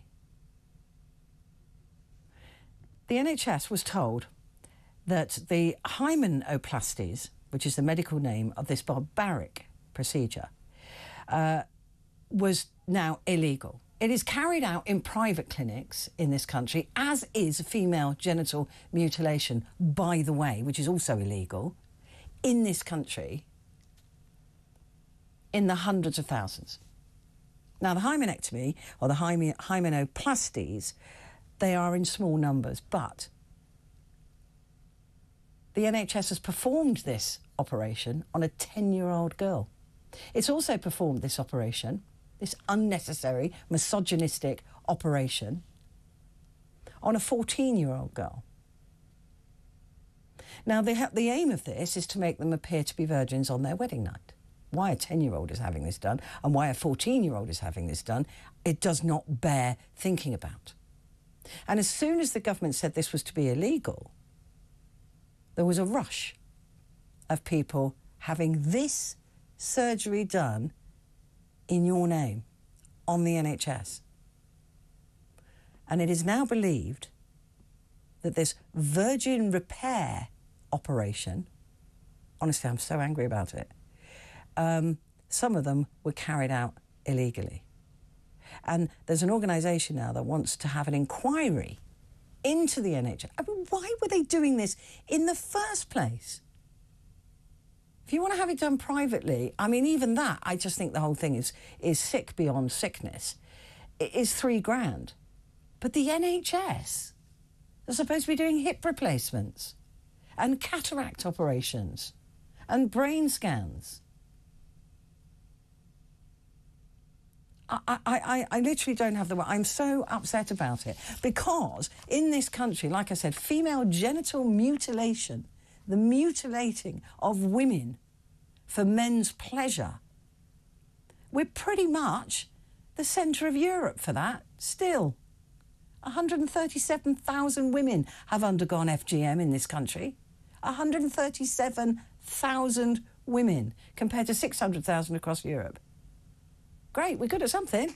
We're the capital for FGM. Let's just mutilate a few more women. Anyway. Joining me now is Anita Prem, MBE, who is founder and president of the Freedom Charity. Thank you for joining me. Hi. Hi. You know, there'll be some people who say, why are you doing this topic? I don't want to think about things like that. But while women are being, you know, abused legally or illegally in this country, we have to say something. And just because it's about sex, people go, oh, no, let's not talk about that. Are you surprised? I mean, I was shocked that the NHS was carrying out these operations anyway. What justification would they have? So, as a charity at Freedom, we've been campaigning for a number of years for homeoplasty to be a criminal offence. And we came up against a lot of opposition from the government who were very uncomfortable about making this a criminal offence, because what it did, it brought in tourism. People that were sending their daughters, honestly, this gets worse. People were sending their daughters to the United Kingdom, mainly from the Middle East, so they would come back home with a certificate to prove that they were a virgin. So they came back with a letter from a Harley Street doctor to say, your daughter's a virgin. So when they were trying to get their daughters married, not only did they say, this is her qualifications, this is a photo of what she looked like, but here is a certificate to prove she's a virgin. So we campaigned for virginity testing to become a criminal offence. At the same time as we were doing that, we were campaigning for hymenoplasty to become a criminal offence, because when the doctors discovered that the girl didn't have her hymen in place, didn't necessarily mean she wasn't a virgin, but when the hymen wasn't in place, these girls were offered hymenoplasty, where, I'm sorry to be graphic, but a piece of skin, fake piece of skin was put over the girl's vagina, so on her wedding night she would bleed. Complete nonsense, because... Unbelievable. We know not all girls are born with a hymen. So if you're using sanitary products, you might have broken your hymen. Going horse riding, I did karate for years. It's fault. It means it might not be intact. And what right do men have to demand that girls are virgins and women are virgins on their wedding night? So we campaigned for this to become a criminal offence. On the 1st of June, it became a criminal offence in this country, 2022. But I was shocked a few years ago when I discovered that this was being carried out on the NHS. And some girls have come to Freedom and have begged us to try and find a way to raise money so they could have this surgery, this hymenoplasty surgery.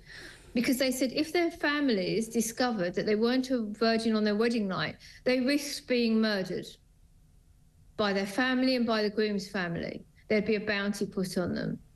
Can you imagine that this is actually going on today? And we have campaigned for years for this to become a criminal offence. And when you talk about our NHS, where you have... We all know somebody that's waiting for surgery or waiting for treatment on the NHS. How dare they use surgical time and medical doctors and nurses to perform this type of surgery over the years? And if you think about during COVID, when there were such large queues, and as there are now, why was this ever allowed to happen? And we should be protesting, and actually an inquiry needs to be in place as to why this was ever allowed to happen. And there's some people in the NHS are saying, well, actually, it weren't 19, or it might have been recorded under a different thing, and it really wasn't that number. How can an operation be recorded incorrectly? I just personally can't believe it's a fairly specific operation, right? I mean, there's no mistaking that for a broken toe or a hip operation. Absolutely. I mean, this is an intimate operation, and carried out on a 10-year-old girl. Now, that is a safeguarding issue. Right there, that raises a red flag to me. A 10-year-old girl having her hymen replaced. It's child abuse. Let's be really clear. There's no way under the sun this should happen to any woman or girl. And if it happens in private or backstreet clinics, we can protest and argue, and people, should be held to account. But to be held in NHS hospitals that we all pay for, right? I've been paying for these girls to be abused. That's how I feel. That's why I'm so upset about it.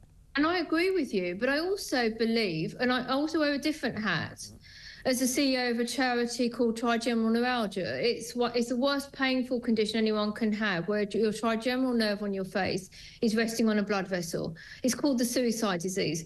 My members have been waiting, as there so many other people, for surgery, for consultations. They're not getting in to have this done because people are having this type of surgery, unnecessary, barbaric surgery. And you're right, you know, everyone should be upset and protesting why this was ever allowed to happen. Is this political correctness gone mad? Families, men in the family demanding that their daughters have this. Why has this ever happened? And what can we do to stop it happening in the future? I mean, it beggars belief. I mean, the fact that the ruling won't stop the private clinics from doing that, we know that. I'm absolutely mortified, ashamed and horrified that Britain, London, is the European centre for mutilating women. The taxi drivers that pick them up from the airport and take them to the clinics, the girls who are going there to be mutilated beyond repair, beyond anything in this country, in Harley Street or wherever it is, and then being sent. I mean, I've never understood how we've not been able to put a stop to that, and we won't be able to put a stop to this. Well, we have been able to put a stop to it, but we've been very reluctant to change the law. And it's only been a year. Can you believe that? This has only been a criminal offence. I can't believe that. It's horrifying. I mean, you know, as a charity, we campaigned against forced marriage, and this is linked to that. This is all interlinked. So when a girl is being shown to various men, her photograph is being shown for her to get married. These are UK citizens, I have to tell you, that are being forced into marriage. A photograph, her education, can she cook, what does she look like, and a certificate to say she's a virgin. It's a cattle market, isn't it? It's just animals. They're just treated like animals. Well, it's abuse, and in children it's child abuse. And but surely that should have been a red flag. That's what I cannot understand, Anita, is that if a 14-year-old girl or a 10-year-old girl is presenting to an NHS GP and the parents are there saying we want her to have her hymen repaired so we can...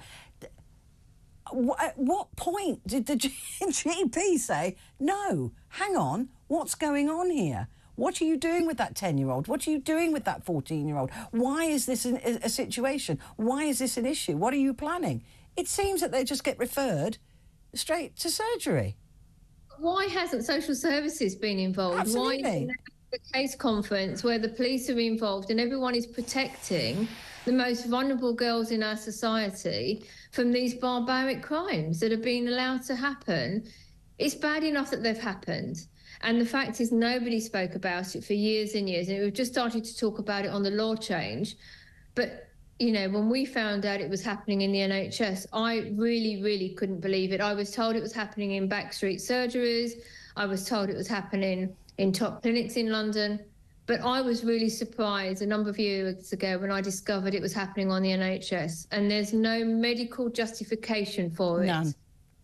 Unbelievable. I'm absolutely stunned, and I'm so glad we could bring a voice to this. I'm getting lots of comments from people going, oh my God, I never knew. This is absolutely disgusting. And that's what something like this needs, and female genital mutilation. We need to shine a light on this and say to people, this is abuse, this is violence towards women, and this is completely and utterly unacceptable in this country in 2023-24. We've got to put a stop to this treatment of women and girls. Stop it. I mean, you can see I'm wearing a red badge. And this is a national symbol against FGM that Freedom came up with. Where do I get one? I'll wear one. I'll send you one. We go into schools and we've seen 70,000 children, boys and girls, and we've educated them against FGM and forced marriage and virginity testing. And one of the things we do is talk to young men, because this is happening in their name. In their name, yeah. Stand up if you don't want this happening in your name. And we went to a school and one of the teachers said, well, we really don't do this as mixed education, do the boys separately and girls separately. I said, absolutely not. We're going to have them all together. So she said, oh, she was a bit nervous. She said, OK, boy, girl, boy, girl. And they sat there, and I told a story about a girl that had been mutilated for FGM, age appropriate, because obviously they're children. And then I said to the boys, if you don't want this to happen, stand up and say, not in my name. And every single boy in the school, so we're looking at, you know, maybe 500 boys, they didn't say it, they roared it at the top of their voice. Girls were in tears knowing that they were going to be protected by these boys. And, you know, we can change this in a generation. Why are we allowing children, girls, to be mutilated in this country? Why are we allowing it to happen in our names? We can't be politically correct about this. This is child abuse, and we have to stand up. It doesn't matter who the culture is or where they have come. I agree, and that's the issue, isn't it? It's the cultural thing. People are too scared to say it's a particular culture, and everybody, you know, like, oh, this is what the Muslims prefer, and this is what, and it is. We've got to stop it. We've got to stop, because this has got to stop. I'm glad to talk to you, Anita, and I hope I get to do it again. You're welcome on my programme anytime. So Anita Prem, MBE, they founder and president of the Freedom Charity. Well, you heard it here. What do you make of that? I don't even know what to... I could cry, honestly. I could cry. I'm going to take a quick break. Be back in a moment.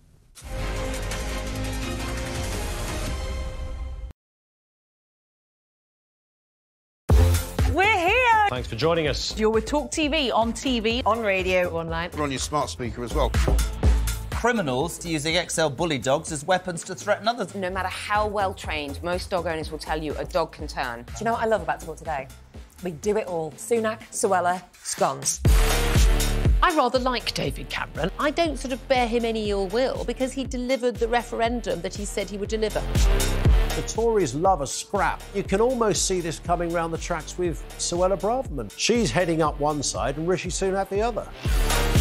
The police are pro-Palestine. That is just not right. You swear an oath in the police to act without fear or favour. The COVID inquiry seems to have turned into a sort of pantomime. There's not really any substance to it. It's hard to know whether it's a farce or a tragedy. The amount of time it's taken, the number of illegal migrants currently sent by us to Rwanda, zilch. The amount of money it's cost, we're saying, what are we saying it's cost? About 140 million. 140 million pounds so far. So 140 million pounds, so far result nil, absolutely nil. Are we only going to be trusting sources like Meta and Google? Where is our unbiased news going to come from? Calais in winter is cold. That is from the Jeremy Corbyn book. Kevin O'Sullivan is the worst presenter on talkTV, sitting on his fat arse talking for a living.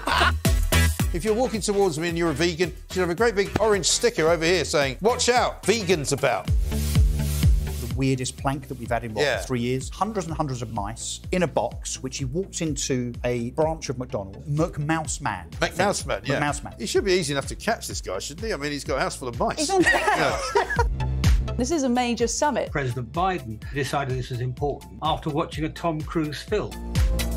Sunak and the current Conservative government are not conservative. Why don't you leave that party and come to one that actually shares your ideology? This has been a party political broadcast on behalf of the Reform UK Party. Hi, Ofcom. Kids think all they have to do is take pictures of everything. Just shut down TikTok. Problem solved. This is really unfair. What's unfair? If it's on camera, we're not doing the interviews. Yes, I'm going to do. You're going to resign? Yes, because I cannot continue my work. When I say I am God, I'm not joking. Did you feel Elvis was controlling? I've been answering your question, you answer mine. It's actually not my job to answer your questions. Are you prepared to call Hamas a terror group? Is it possible to have a rational discussion? You can't, can you? I've asked you two questions. Should Hamas stay in power and are they a terror group? You're refusing to answer either of them. That is very telling. talkTV. It's the only place where you get the truth. You've done a book on poetry. Poetry and music for the many. I love poetry. We can agree on that.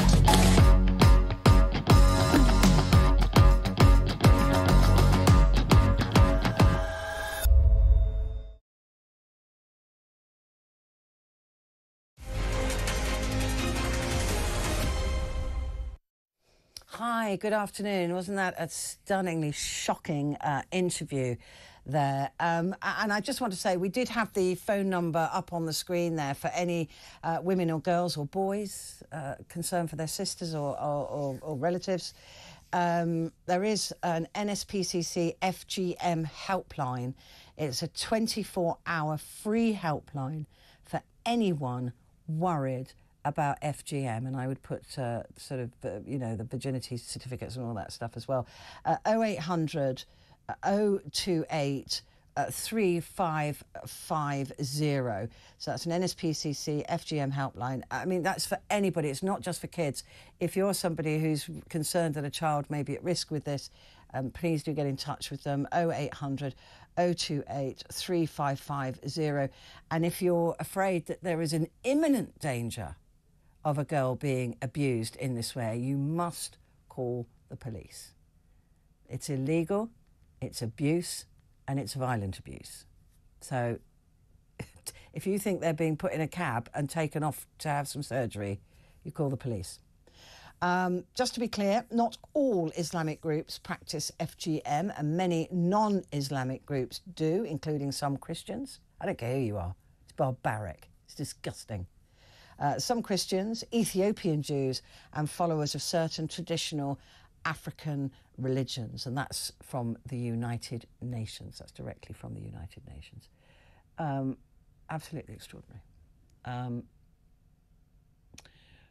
Again, it's the whole idea that we've been paying for that, the hymenoplasty. That part of the NHS. Disgusting. Maureen is in East Sussex. Maureen, good afternoon to you. Hi, Petrie. Hi, you all right? No, I'm in tears. That was the most shocking thing I've ever heard. Oh, Maureen. I will stand up and fight for every one of these children, for goodness sake. Thank you so much for making me aware of it. I thought it was important. I didn't know it was happening. Absolutely, I didn't know it was happening. Not in my name. And I'll go up to London. And I'm not a protester, but this is the most outrageous thing I've ever heard. I'm 71 years old. I've lived in this country all my life, and this is something I would never have dreamed of. Anyway, I'm sorry. No, you never need to be sorry. I mean, the fact as well that up until a year ago, the hymen operation was being carried out on the NHS.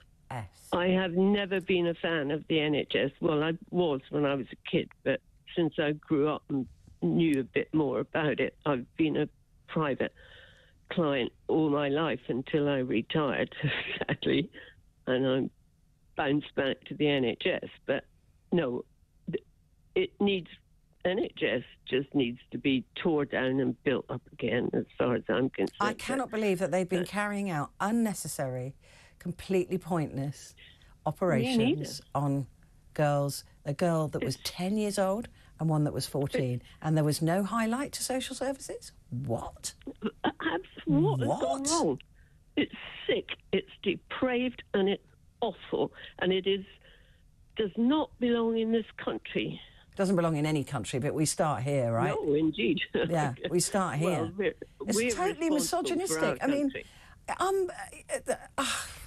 I'm like you, Maureen. I mean, it genuinely upset me when I read about it, and I really ummed and erred about doing it because it's talking about the hymen and it's not sexy, and people go, ooh, don't do that. It's a woman thing. Yeah, but I just think that it's abuse, and it needs to be called out.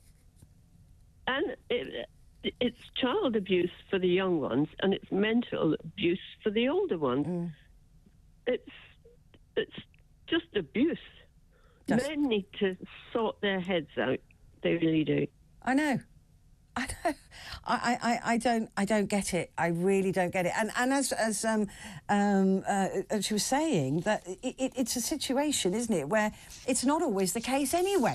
So you're faking something. You're actually, creating something that may not be real anyway. Anita Prem was saying. I mean, it's extraordinary.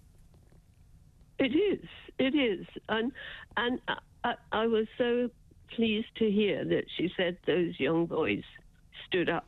Oh, thank God. The generations. I have a lot of faith in the generations behind us, but absolutely, and the young men that are coming through as well, who wouldn't dream of torturing a woman in this way. They wouldn't dream of it. Let's have hope, Maureen. Let's have hope. I do have hope. And bless you for calling. Thank you. Okay. And I hope you feel better. It's difficult, right? I mean, I can't. Honestly, when I read it, I was just in so much shock that the NHS were carrying out these things, or had been carrying out these operations. Right, let's return to a topic we spoke about earlier, and that is prisons becoming more of education places. So places where people who break the law can go in and learn something so they don't break the law again. Is that enough of a punishment for you, or do you think actually what we want to do is stop having more victims? Ian has called about this from the Isle of Wight. Hi, Ian. Hello, Petrie. Can I first of all echo what the previous caller said, and Anita before her? Absolutely disgusting, not in my name either. I don't know how we've ended up here.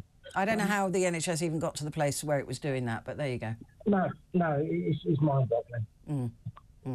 OK, talk to me about prisons. Yeah, education in prison. I'm a retired teacher. I spent a long time working in special educational needs. So I've got to be honest with you. I was working with young kids, and teachers amongst them say, we know where he's going to end up.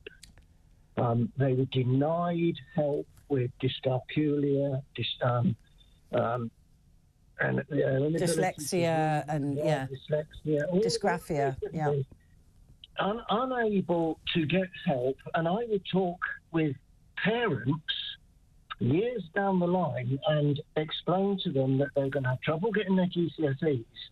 And the parents would say to me, yeah, but this has started when he was 4, and he wasn't given, or she wasn't given, the help that they needed, and they've ended up where they are now. And a lot of these kids, I don't work in a pupil referral unit. A lot of the kids there had special educational needs, inability to read, write, count, all of these things. And they were destined for a life of petty crime. We knew that this was going. And that's why they were in pupil referral units, unable to cope with mainstream education.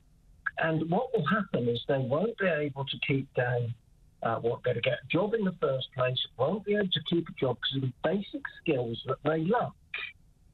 And what we see is government that refuses to acknowledge the fact that we need to make plans for things 10, 20 years ahead of us so that we can help kids who are struggling at school to avoid that life of crime that is sitting there waiting for them, so that when they do enter, they actually get their education from the criminal type. So just encourage them back into it. Absolutely.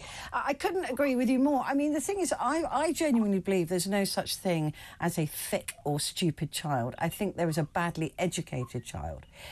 Because you can teach, children want to learn, you can teach them things, even if they're not going to be academic. It doesn't make them stupid.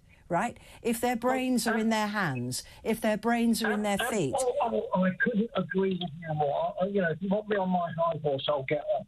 But I'll tell you what, you can't teach some kids differential calculus. No. But what you can do is you can teach them how to lay bricks, how to be electricians, how to dig holes in the road. If you're an MP coming back from your 3rd skiing holiday of the year, and you come home and there's water pouring through your ceiling, your best friend is a plumber I agree. and an electrician. Yeah. And if we don't start teaching kids, those kids that can't do differential calculus and algebra, we don't start teaching them, giving them easy access apprenticeships so that they can... At the age of 14... At 14, you know then if you're going to be academic or you're not, and it doesn't matter. Let's have respect for people who are the plumbers and the electricians, who are a lot richer and a lot smarter than you and I are, because they went into that profession instead of teaching and broadcasting. We're talking exactly on the same. We are absolutely joined at the hip on this. Honestly, I completely agree with you. I've said it for years. I really have said it for years. Great great to talk to you. Thank you very much indeed, Ian, special educational needs teacher there. Nicholas has called in now from Bath. Hi, Nicholas.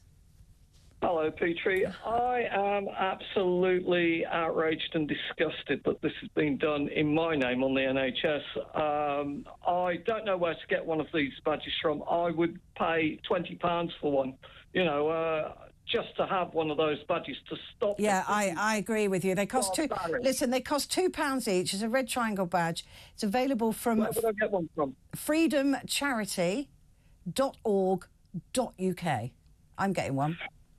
Yeah, I'm going to get one. freedomcharity.org.uk. And they cost £2 each. I need a pen. We'll put it up on the screen. We'll put it up on the screen, so you'll be able to take a photograph of it. Please do. I just can't believe it. We're going back 500 years. Unbelievable. Yeah, it was shocking, isn't it? And I bet when I first started talking about it, you were like, oh, I don't want to hear about this. But then when you do... No, I've always been against it. I mean, what they do in their own country, you know, it's their way of life. We can't change that, right? But not here. We're a 21st century country, and people that come here, you know, there's a lot of old sayings like, when in Rome, do as the Romans do. You know, if it ain't broke, don't fix it. And a few other things, you know, that have been... mutilating girls in this way.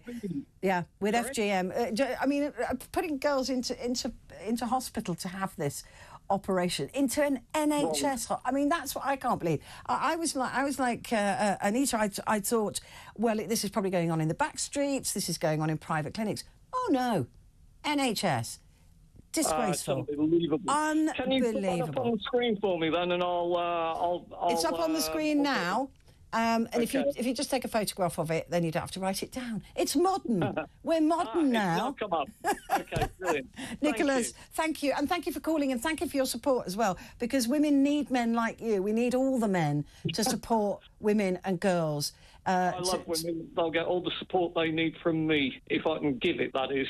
Brilliant. Just showing that badge, just wearing that badge will mean the world to all of us, really, because women, we can't do this on our own. We can't fight for the freedoms of women on our own, because we need men to back us up. We need those boys in schools to be standing up and saying, not in my name. I don't want my wife to have, you know, to have FGM. I don't want my wife to have to go through surgery. I don't want, you know, I don't want that. I'm not interested in that. That's what we need. We need all of us. It needs to be a concerted effort for all of us. But the boys have to be with us. The men have to be with us.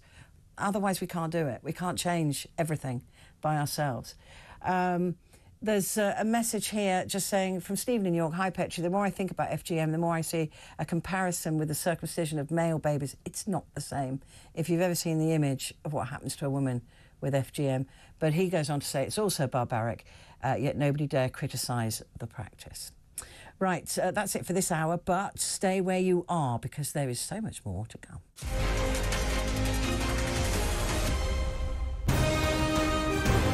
This is talkTV. Want to get to grips with the stories that really matter? To cut through the spin and the BS. Want unvarnished and fiery debate? Then join us for Crosstalk. 1 o'clock every weekday.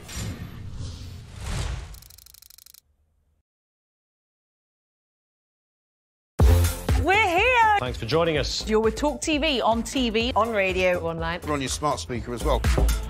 Criminals using XL bully dogs as weapons to threaten others. No matter how well trained, most dog owners will tell you a dog can turn. Do you know what I love about Talk Today? We do it all. Sunak, Suella, scones. I rather like David Cameron. I don't sort of bear him any ill will, because he delivered the referendum that he said he would deliver. The Tories love a scrap. You can almost see this coming round the tracks with Suella Braverman. She's heading up one side and Rishi Sunak the other. The police are pro-Palestine. That is just not right. You swear an oath in the police to act without fear or favour. The COVID inquiry seems to have turned into a sort of pantomime. There's not really any substance to it. It's hard to know whether it's a farce or a tragedy. For the amount of time it's taken, the number of illegal migrants currently sent by us to Rwanda, zilch. The amount of money it's cost, we're saying, what are we saying it's cost? About 140 million. 140 million pounds so far. So 140 million pounds, so far result nil, absolutely nil. Are we only going to be trusting sources like Meta and Google? Where is our unbiased news going to come from? Calais in winter is cold. That is from the Jeremy Corbyn book. Kevin O'Sullivan is the worst presenter on talkTV, sitting on his fat arse talking for a living. If you're walking towards me and you're a vegan, you should have a great big orange sticker over here saying, "Watch out, vegans about." Weirdest plank that we've had in, 3 years? Hundreds and hundreds of mice in a box, which he walked into a branch of McDonald's. McMouseman. McMouseman, yeah. McMouseman. He should be easy enough to catch, this guy, shouldn't he? I mean, he's got a house full of mice. He's on This is a major summit. President Biden decided this was important after watching a Tom Cruise film.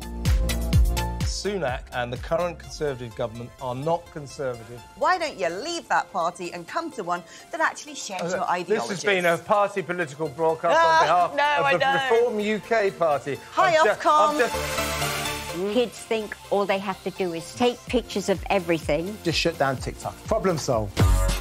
This is really unfair. What's unfair?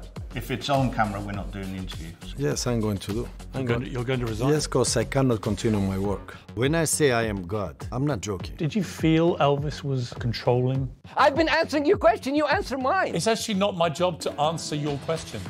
Are you prepared to call Hamas a terror group? Is it possible to have a rational discussion? You can't, can you? I've asked you two questions. Should Hamas stay in power and are they a terror group? You're refusing to answer either of them. That is very telling.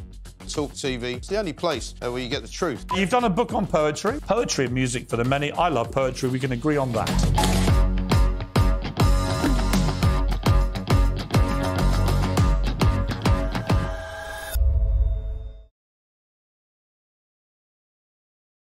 I'm getting ready for my new primetime show on talkTV and radio, 7 o'clock Saturday night, James Whale Unleash. I don't need you coming in here, following me around with a car. I'm so sorry about this. Saturdays at 7 on talkTV.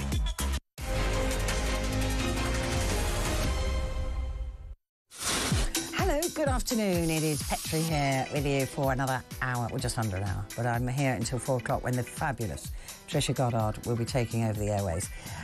So you want to stick around for that. Like I said, just put your slippers on, lie on the sofa, let it all wash over you. We're continuing with the conversations that we've been having through the last couple of hours. So if you've heard anything you'd like to join in with, then please do. I'm extremely proud of you all for the reaction that I've got from the conversation I had with Anita Prem, MBE, about the mutilation of women and girls in this country in the name of men.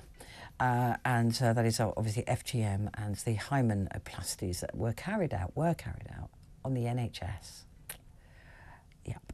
I still can't get my head around that. But anyway, so I'm still taking calls on that, but I've been very proud of you all. Thank you for the support that you've shown for this and wanting to get involved as well, because we do need everybody to get involved. And like I said, men as well, boys as well. It's very important that you educate your boys, even if they're not part of those religious groups. You educate your boys that there might be girls in their classrooms that are at risk, right? So, and they should tell you or highlight it to the teachers if they think any of their mates might be heading towards the surgeon's knife. So I just want to say that because I definitely educated my boy about it. But anyway, so we're still taking calls on that, and I'd love to hear from you. 0344 499 1000. We're also still talking about education in prisons. It's a no-brainer, isn't it? Surely that's what we should be doing. But in this hour, we're going to be talking... What a mixture we've got this hour. We're going to be talking hedgehogs, and we're going to be talking entertainment with Josh Rom. Well, the less entertaining part of entertainment, really, and that is just how many celebrities we lost this year. So we'll be looking at those numbers as well. But first, something else you may not be aware that's going on, and I don't know why that other people aren't talking about this, but thousands of British soldiers are being placed on standby, ready to deploy within days. And this is because the UK forces have taken over the lead on NATO's Rapid Response Force from the start of the new year. So anything that goes down that NATO needs to respond to, the British Armed Forces are the first ones that will be in the firing line. They will be the first ones to respond, this rapid reaction force. And to talk about this with me, I'm delighted to say we've got Philip Ingram, MBE, who's a former senior military intelligence officer. Philip, good afternoon. Good afternoon, Petrie. Lovely to see you. This is a big step for us. Are we ready for it? It is, but it's a routine step. This has been part of NATO's reconstruct after Vladimir Putin's first illegal invasion of Ukraine in 2014. And you rotate NATO's very high readiness joint task force, which is what the UK is taking ownership of for the next year, around different NATO members. The Germans have been doing it beforehand.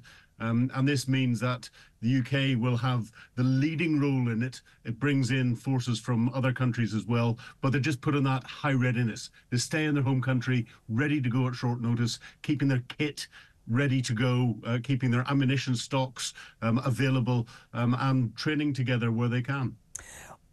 When you talk about kit, what are we talking about? Because war has a very different tone to it sometimes. Are we talking about a land war? Are we talking about kit as such as aircraft? Are we talking about the Navy?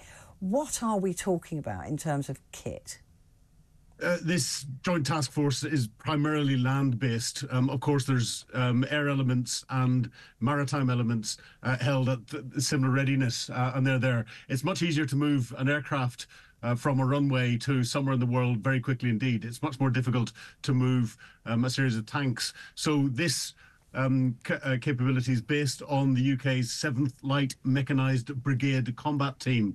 It used to be 7 Armoured Brigade in the old days that you and I probably remember, the Desert Rats. Yep. And it's got armoured capability, it's got artillery capability, it's got infantry capability, light mechanised infantry, engineering, logistics, a medical regiment, and it's based on the Royal Scots Dragoon Guards, 4th Battalion, the Royal Regiment of Scotland, and 2nd Battalion, the Royal Anglian Regiment, and a number of others that are coming from different countries, providing elements of the armoured capability, the armoured infantry capability. So it's a sort of a golf bag of land-based stuff that can be brought together and focused where it's needed. Fantastic regiments. Fabulous regiments. So when we talk about the movement of them, if something were to happen, let's say, let's look at the most obvious place, and that is the borders of Ukraine or Russia. When we say light infantry, are we talking then about vehicles? I mean, I can only remember them as scimitars. They're probably something very different now. Or are they going to be the challenge? They're long gone. I thought so. Oh, God, it makes me feel old. But you know what I mean, those smaller, more agile armoured vehicles. Or are we talking the replacement to what must have happened now to the Challenger, those larger tanks? Well, I don't think the British. I haven't looked into the complete construct of what's happening this year in detail, but I don't think the British are providing the tanks. I think I think the Spanish are doing that. The British are providing an armoured reconnaissance regiment, but it uses wheeled vehicles with very little armour around them. So the military is changing a lot at the moment. In the way it's configured. The key with this is it provides a rapidly movable capability to get in and start to A, send a message first and foremost, and B, then secure an area for follow-on forces to come through. So NATO's got a lot more forces that are at a high readiness, and they're creating from a NATO response force that they have at the moment. They're changing that into a new Allied reaction force about mid-2024. Now, going back a few years, NATO used to have rapid reaction forces. It used to have Ace Mobile Force Land, which you remember that looked after the flanks of NATO to the north and south, and the Royal Marine Commandos were an integral part of that. Then you had the Allied Rapid Reaction Corps, which was based in Germany, that the British led and had a number of armoured divisions as part of it. And as the threat changed, there's more rapid reaction corps, and those still exist, and they'll form the framework of whatever follow-on capability it is. The key here is getting something that can move very, very fast, that's ready to go if something happens, and send that clear military message. I remember doing a lot of reports on ARC, the Allied Rapid Reaction Corps in Germany, where I was based for a while as well. I think we were both there at the same time. I think we were. Yes. Interesting times, actually, it has to be said. Are we prepared, though? I mean, we hear a lot about the lack of money that is going into the armed forces. We hear about the lack of men and women who are joining, retention, recruitment. Are we fit for this? We are. We've got a professional military and a professional military capability and a military that's used to making things work, even if they haven't got all the stuff that they need to do it. I remember preparing to go into Kosovo, preparing to go into Bosnia with the ARC, and the German general that was coming in with this was looking at the British approach, and he said, I now know why the British are so good at war. You prepare in a chaotic situation all of the time and never have what you need to do it, but you make it work in the end. And this is where, this is what's happening. And I think the lessons out of Ukraine are showing that even the theorists had got their theories wrong, and we're having to reset the amount of ammunition that we have in stockpiles, the types of equipment that we need, the use of drones and other modern equipment, the balance of what's needed on a modern battlefield. And that's being reset and takes a while to reset. But the British are known for their adaptability and their ingenuity. And that's why, yes, we are ready. Fabulous engineers. They can build anything, can't they? Extraordinary. Let's be clear, though, Philip. These are not going. If they are called, they would not be going as peacekeepers. They would not be going wearing a blue beret.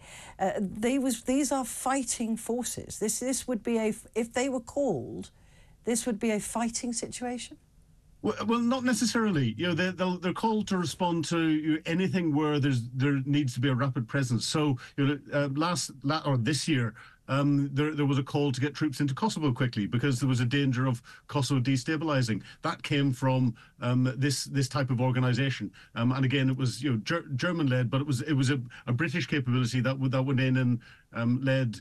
NATO's rapid reinforcement into its troops inside Kosovo to send that clear message to Serbia: don't destabilize this anymore. And the troops are still there. It seems to have worked, and it's all about being able to get that. That presence on the ground, that sending the message. Remember, I thought that's what the UN was for.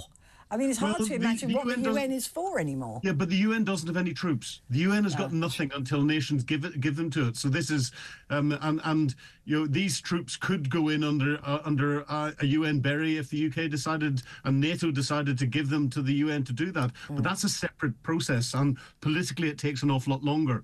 NATO can react across the vast area that NATO is responsible for in all NATO members. NATO can react politically much more quickly than the United Nations can. You try getting the Security Council of the United Nations to agree on anything at the minute when we've got Russia and China with a veto in it, it'll never happen. Under what circumstances can you see this rapid reaction force being deployed? I mean, there's a lot of the world is unsettled at the moment. We've no idea what Iran's doing. North Korea, they're getting militarily ready for something. You've got Taiwan and China. It's not to mention Israel, Gaza. You've got all of these places in Ukraine and Russia. Under what circumstances could you see us being deployed? There's a number of different scenarios. We'll have to remember this is a NATO force, so it's going to meet NATO's priorities, NATO threats, or threats against NATO countries. Now, NATO's expanded, so the Russians have threatened Finland with action, and if the Russians decide to manoeuvre a big land capability up towards to threaten the Finnish border, then this force could be deployed very rapidly up to reinforce what Finland's got and show a NATO solidarity. Again, Turkey is a NATO member, so on the southern flank, if there was a big flare-up on Turkey's southern flank and the potential threat of the Iranians attacking in through the Turkish borders with forces through Syria and through elsewhere, then it could be sent down there as a demonstration. The advantage of this capability is its flexibility to be sent to anywhere where it needs to be, and it's a relatively light capability first of all, but with some heavy punch that can be brought in, and then that gives time for the bigger stuff to get itself ready and trundle out at a slightly slower rate. And just looking at we both our old stomping ground of Bosnia, tragically, it feels like that is certainly not resolved. As you were mentioning there with Kosovo, Serbia determined to kick things up again. It would seem there are other factions that are not happy with the way that land was divided up, if you like, after that. How tricky is that situation there? I mean, I try to keep an eye on it, but it goes very quiet and then it sort of flares back up again. It's extremely tricky because it's based on history, and it's going to take a long time before the historical aspects of it get forgotten, and it's not helped then whenever you get more than generations, and it's not helped whenever you get then the outside influences of Vladimir Putin with his long-handled screwdriver into Serbia, trying to stir what is an unpopular government under Vucic in Belgrade anyway. Trying to stir him up to be more radical and to try and destabilize not just Kosovo, but as you mentioned, Bosnia and other parts of the Balkans, because that Putin wants the West to take his eyes off what is happening inside Ukraine and to split the West's focus in different areas. It wouldn't surprise me if there's a long-handled Putin screwdriver into what's going on between Israel and Hamas through Iran and elsewhere. So, and we're going to see much more of this in 2024, I think. Horrible. We should.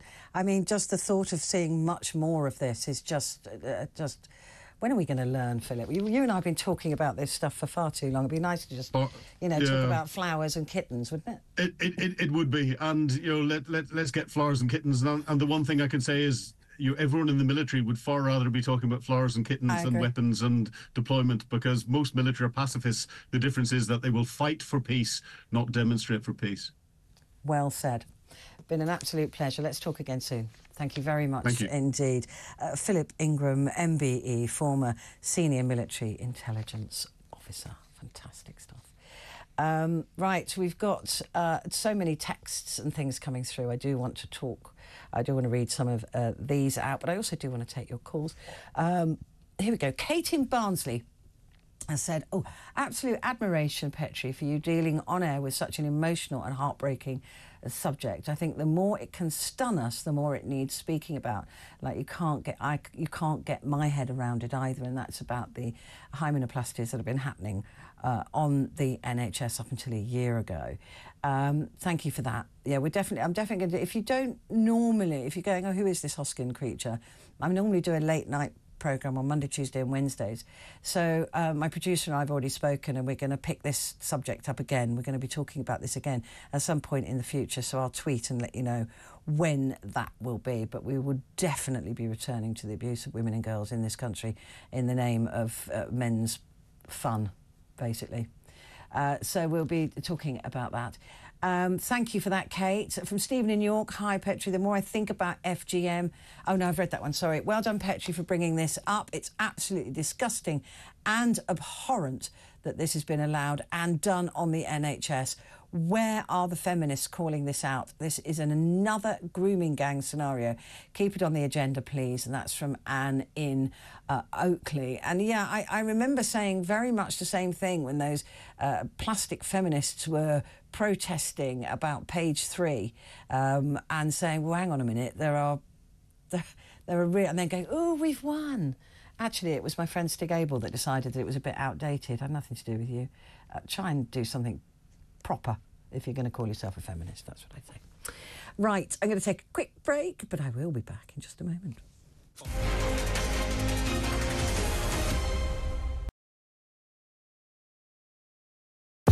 We're here! Thanks for joining us. You're with Talk TV, on TV, on radio, online. We're on your smart speaker as well. Criminals using XL bully dogs as weapons to threaten others. No matter how well trained, most dog owners will tell you a dog can turn. Do you know what I love about Talk today? We do it all. Sunak, Suella, scones. I rather like David Cameron. I don't sort of bear him any ill will because he delivered the referendum that he said he would deliver. The Tories love a scrap. You can almost see this coming round the tracks with Suella Braverman. She's heading up one side and Rishi Sunak the other.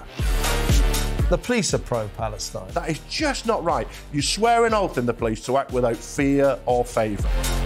The COVID inquiry seems to have turned into a sort of pantomime. There's not really any substance to it. It's hard to know whether it's a farce or a tragedy.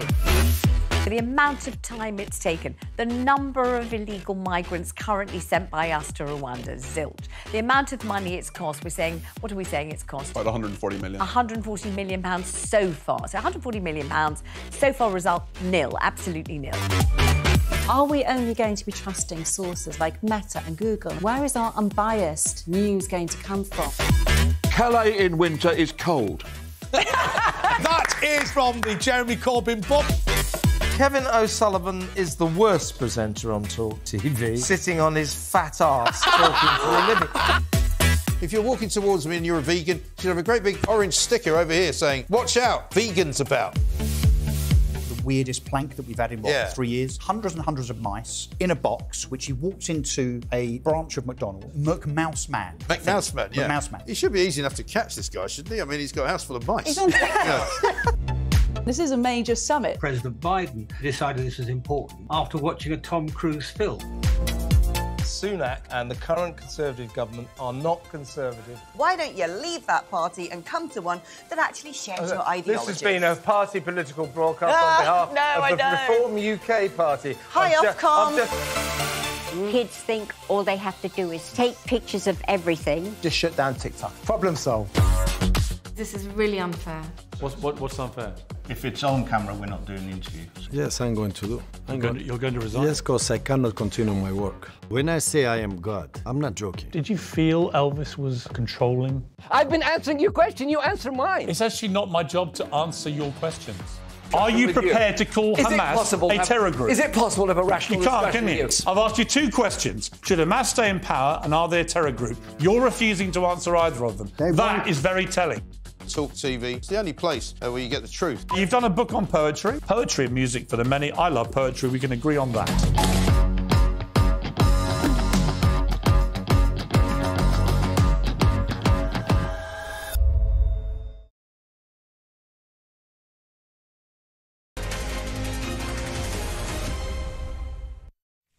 Hi, good afternoon. It is Petrie here with you for the next 15, 20 minutes or so. And then the wonderful Trisha Goddard will be here. I always love seeing her little face. So she'll be here at the top of the hour to tell us what's going on her programme this afternoon or this evening. But now let me introduce you to, well, you already know him, it's Josh Rom, entertainment journalist. You already know him. He's on my programme all the time. What an introduction. You're like, oh, well, here he is again, Josh Rom. Just here he is. I love him, and I know you do too, which is why he's back here. Normally he's on my evening show, so, you know, there you go. Well, what a treat to see you in the daytime. I know. It's such a treat. Though now, isn't it, already? Well, it mostly. But actually, the thing is, I know because my birthday was on the 22nd, which is the day after the winter solstice, which is the shortest day of the year. The summer solstice is the longest day, but I always know that my birthday marks the start ever so slightly of the days will start getting a bit longer now that we go into January through to February, edging towards springtime. Yeah, Spring is on the horizon. We just want to skip through January quickly because it's a horrible month. I know, horrible month. Horrible. Now, talking of horrible, and we have to look at this because this has been an extraordinary year. Extraordinary. About how many people celebrities and famous people that we've lost. I know. In the last year. And it must be because so many of them are reaching that age. But some of them also have been very young. No, exactly. I mean, the first one, as soon as I've been kind of thinking about this, I thought, you know, straight away, Sinead O'Connor dying aged 53, Matthew Perry aged 54, Paul O'Grady aged 67. You know, these are middle-aged stars. These aren't stars that are going into their 80s. I mean, yes, Tina Turner was that little bit of a shock. I can't believe that Tina Turner... But saying that, Tina Turner, I mean, she died 83 following years of illness. So that, I mean, it wasn't it was a shock when she died. It was one of those stars where you took a sharp intake of breath. She was such a legendary artist. And but always again, looked so fit. I mean, those legs to die. I mean, They're just the gorgeous. powerhouse performances. That voice was incredible. Those legs were incredible. The way in which she moved was incredible. I mean, that's the thing. Tina was just such a legend, such a powerhouse. She seemed to have such energy right up until the day in which she died, it seemed like. And that's the thing. There were just so many stars this year where it was almost like a complete shock. I mean, Paul O'Grady, I think that was we lost a real national treasure there, didn't we? Oh, we did, yeah. And he was people loved him because of the programmes like The Love of Dogs and things like that. But of course, I remember him as Lily Savage. Oh, of course. Well, who doesn't remember him as Lily Savage? I mean, the character. There's a whole generation, Josh, that have never heard of Lily Savage. I mean, I find it. I mean, even as a '90s baby, I find that shocking because, I mean, yes, I know he dropped the character in the 2000s, and that's when he started coming into his own as Paul O'Grady when he hosted the Paul O'Grady Show, and then he hosted Blind Date and Blankety Blank and all of those shows. But the Lily Savage character, I mean, I remember The Big Breakfast, Lily Live. I mean, even in Blankety Blank, he still hosted that as Lily Savage. So, Brilliant I mean, it was just, I mean. And actually, one has all of these conversations around drag queens now and drag queen story times, but one also has to remember when it comes to those debates that people like me have grown up watching the likes of Lily Savage Lily Savage opened the door. There's no doubt. No, but also pantomime dames and all of that sort of stuff. You know, drag culture has been, in the pop culture zeitgeist now for generations. It's just now that with the introduction of the likes of RuPaul's Drag Race, where it's now crossed over properly into the mainstream, and we're seeing this kind of real emergence of this kind of not mini culture, but this kind of side culture really coming through now. And with the kind of almost divisiveness of politics, that's where we're now kind of seeing this shift. But one has to remember that because of the likes of the Paul O'Grady as Lily Savage, that has been around for generations. And when one looks at the career of Paul O'Grady, one almost has to look at it as he walked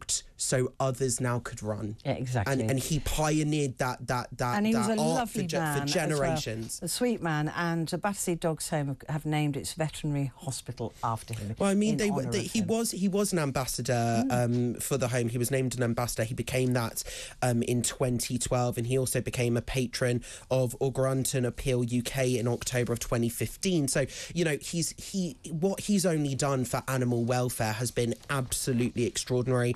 Both, not just through his programs For the Love of Dogs and not just the animal orphans programs that we've seen, but he really put his money where his mouth is and really wanted to go that extra mile with his activism in that way. And of course, controversially, he was left Radio 2 when they were. He wouldn't share his show. Good thing too. Well done, Paul, for that. Yeah, and that was the start of the beginning of the, an exodus of proper favourite Radio 2 presenters leaving, but he wouldn't tolerate it. He didn't want to do week on, week off. With who was it that he was supposed to be swapping with? It was I do know this. So it's going to absolutely bug me. Yeah, we'll find blonde Rob Beckett, wasn't it? Rob Beckett. It was Well Rob Beckett. There we go. Just came to me. Yeah. Yeah, but that's the thing. Good for him. But also, I mean, a real shocking death, actually. And for all my Irish friends that are listening, of course, Sinead O'Connor dying in July, age 53. Her cause of death is still unknown. Of course, known for the 1990s hit "Nothing Compares to You." But what an artist she was. And I actually, she described herself as a protest artist, and she was a real cultural icon, very different to Paul Paul O'Grady. Paul O'Grady was beloved. Sinead O'Connor was very divisive. I mean, I know she drew attention to a lot of worthwhile causes like racism, child abuse, human rights, organised religion, women's rights as well. But, you know... She converted to Islam. She did. Well. She converted to Islam. I mean, and also, we look back at her career, nominated for 7 Grammy Awards, winning Best Alternative Music Performance in 1991. She won 3 MTV Video Music Awards in 1990. She was nominated twice at the Brits for International Solo Artist. She won that award in 1991. But of course, she was no stranger to controversy either. Of course, there was the famous incident on SNL, Saturday Night Live, in 1992. Oh, yeah. She was performing 2 songs. She performed Nothing Compares to You, and then she performed an acoustic version of Bob Marley's War. And at the end of that performance, I mean, during that performance, she railed against or highlighted an issue of child abuse. She said, yeah, child abuse, yeah, during the song Subhuman Bondage. And then she showed up a photo that was in her mother's house of the then Pope John Paul II, live on television, to then she ripped it up. And there's a very funny story afterwards, because there was then a concert, a tribute concert to Bob Dylan celebrating his 30th anniversary. It was at Madison Square Garden just weeks later. And, you know, she was a very controversial figure in the US. That performance of Saturday Night Live raised eyebrows, to say the least. There was a real backlash against her. All the young children that have been abused within the Catholic religion. Of course she was. It was a very worthwhile cause, but at the time that wasn't so widely known as it is now. So people saw her ripping up the photo of the Pope as a sign of disrespect. And so when she appeared at this Bob Dylan tribute in Madison Square Garden weeks later, she was greeted by a thunderous round of boos. So instead of performing the song that she was due to perform, she then performed a screaming version of Bob Marley's War that she performed on Saturday Night Live, and then stormed off the stage then. But that was... admire that. I mean, one has to admire that, the courage that it took to do that. You know, she was almost one of the first, dare I say, almost, you know... So Paul O'Grady pioneered a lot of things. Sinead O'Connor almost pioneered railing against the cancel culture. Yeah. The start of cancel culture before social media even existed. I mean, it was an absolutely huge controversy at the time. So, I mean, and that's the thing, you know, I know she was divisive. I know a lot of the issues, she might have rubbed people up the wrong way. And she was famous for not getting on with Prince, even though Prince wrote the song Nothing Compares to You, and then she was the one that actually made it famous. But she and Prince famously didn't get on at all, and I know she rubbed up people the wrong way, but her achievements in music do speak for themselves, and she cemented herself in pop culture for the true protest artist that she was. Matthew Perry, this was shocking but not surprising. Shocking but not surprising. I think fans of Friends knew when they saw the reunion episode in 2021, he didn't look quite right in that episode. He didn't appear as his usual self in that episode. Of course, known for that worldwide sitcom playing Chandler Bing all throughout the 1990s and the noughties. I mean, his addictions and his struggles, his health struggles, were very widely known. You know, even at the age of 24, he was the youngest member of the Friends cast at the age of 24 in 1994, but he was already an alcoholic by the age of 14. He became addicted to paracetamol after a jet ski accident in 1997. Even his Friends castmates tried to stage an intervention after he would appear drunk and maybe even high on set. He even paused production of Friends for 2 months in February of 2001 to seek treatment. He nearly died in 2018 after his colon burst. That was from years of opioid abuse. Doctors said at the time that he had a 2% chance survival. It was estimated in 2022 that he had spent $9 million on his addiction. So, you know, these were, when he died, it was shocking. And again, sharp intake of breath. He died at the age of 54 in October, on the 28th of that month this year. But again, everyone had known he was very public, or at least it was public knowledge about his health struggles all throughout the years. But again, you know, we look back, he is almost a legend. I would say almost. He is a legend in his own right. Nominated for a Golden Globe in 2007, 5 Primetime Emmy Awards, 8 Screen Actors Guild Awards alongside the ensemble for the cast of Friends. They won together in 1996. You know, at one time, him and his Friends co-stars, they became such a success all throughout the world, such global icons that they were charging $1 million per episode. And if you think how many episodes of Friends were made throughout the years, I mean, they must have earned an absolute fortune. It's sad though, because we're hearing more about those weeks and months before his death, and it appears that he wasn't quite as clean as despite undergoing rehab. The cause of death has been named acute effects of ketamine. So it appears, we can't say it for sure, but it appears that he was doing other drugs. He wasn't as clean as we all thought he was. It is a real shame. And also the amount of people that pay tribute to him, not just his Friends co-stars, but people all throughout the industry, people like Gwyneth Paltrow that he performed with in London back in the 90s on stage. You know, so many of the Hollywood elite, should I say, paying tribute to him. I mean, it was a shocking death. Someone that wasn't so shocking, but I think just as sad, was the late, great Glenda Jackson when she died as well.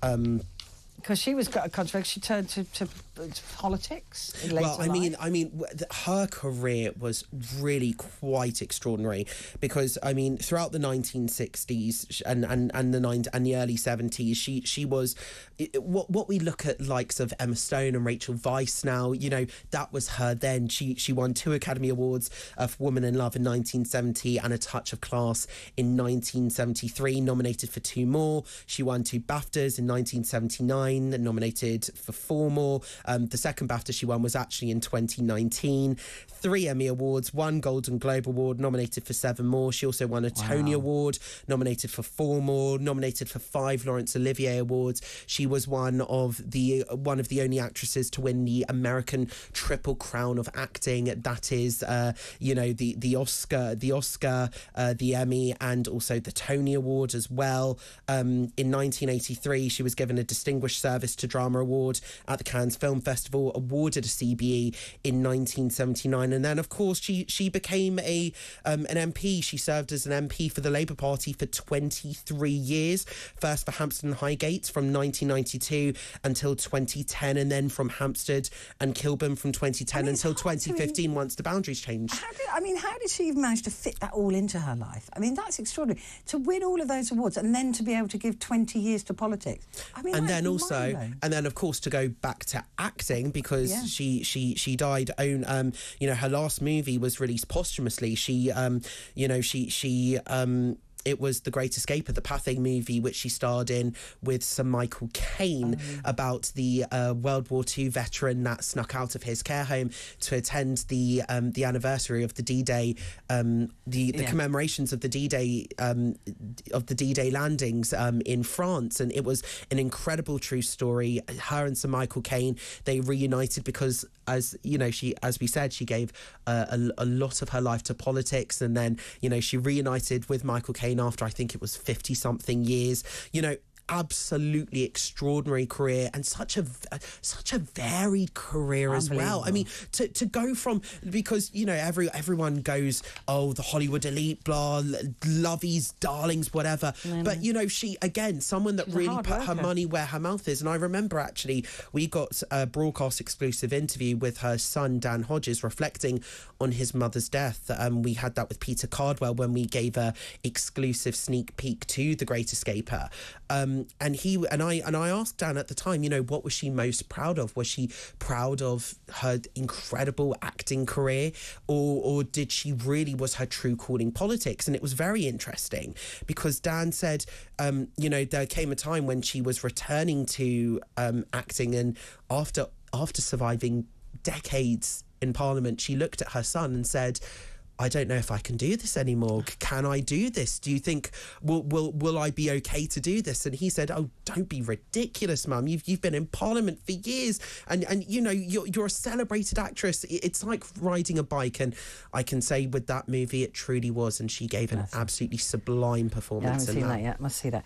Other notable losses. I just want to go through a Barry few. Humphries, of course. Barry Humphries, Dame Edna, absolutely. I met him a couple of times. He was very, very sweet.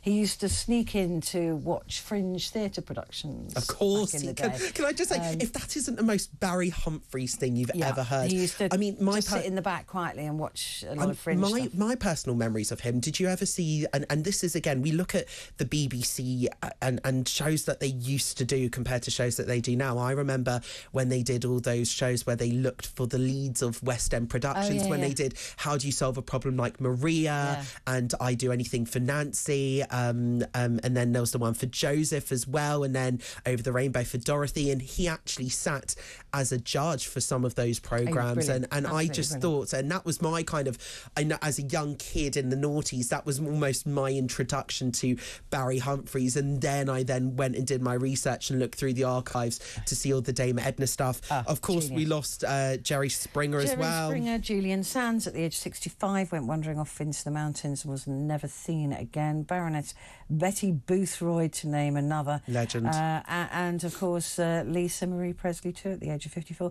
So many more. I mean, so many more. Josh, thank you very much indeed. Thank goodness we've still got you. So, Josh Rom, their entertainment journalist. Right, stay with me. We're going to talk hedgehogs next. Why not?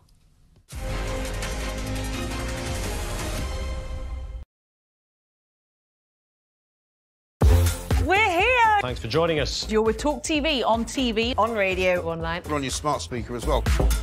Criminals using XL bully dogs as weapons to threaten others. No matter how well trained, most dog owners will tell you a dog can turn. Do you know what I love about Talk Today? We do it all. Sunak, Suella, scones. I rather like David Cameron. I don't sort of bear him any ill will because he delivered the referendum that he said he would deliver. The Tories love a scrap. You can almost see this coming round the tracks with Suella Braverman. She's heading up one side and Rishi Sunak the other. The police are pro-Palestine. That is just not right. You swear an oath in the police to act without fear or favour. The COVID inquiry seems to have turned into a sort of pantomime. There's not really any substance to it. It's hard to know whether it's a farce or a tragedy. The amount of time it's taken, the number of illegal migrants currently sent by us to Rwanda, zilch. The amount of money it's cost, we're saying, what are we saying it's cost? About 140 million. 140 million pounds so far. So 140 million pounds, so far result nil, absolutely nil. Are we only going to be trusting sources like Meta and Google? Where is our unbiased news going to come from? Calais in winter is cold. That is from the Jeremy Corbyn book. Kevin O'Sullivan is the worst presenter on talkTV, sitting on his fat arse talking for a living.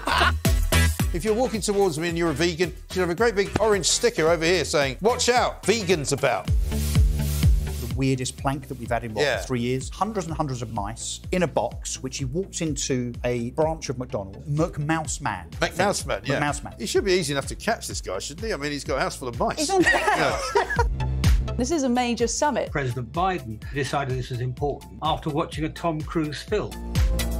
Sunak and the current Conservative government are not conservative. Why don't you leave that party and come to one that actually shares your ideology? This has been a party political broadcast on behalf of the Reform UK Party. Hi, Ofcom. Kids think all they have to do is take pictures of everything. Just shut down TikTok. Problem solved. This is really unfair. What's unfair? If it's on camera, we're not doing the interview. Yes, I'm going to do. You're going to resign? Yes, because I cannot continue my work. When I say I am God, I'm not joking. Did you feel Elvis was controlling? I've been answering your question, you answer mine. It's actually not my job to answer your questions. Are you prepared to call Hamas a terror group? Is it possible to have a rational discussion? You can't, discussion can you? with you? I've asked you two questions. Should Hamas stay in power and are they a terror group? You're refusing to answer either of them. That is very telling. Talk TV. It's the only place where you get the truth. You've done a book on poetry. Poetry and music for the many. I love poetry. We can agree on that.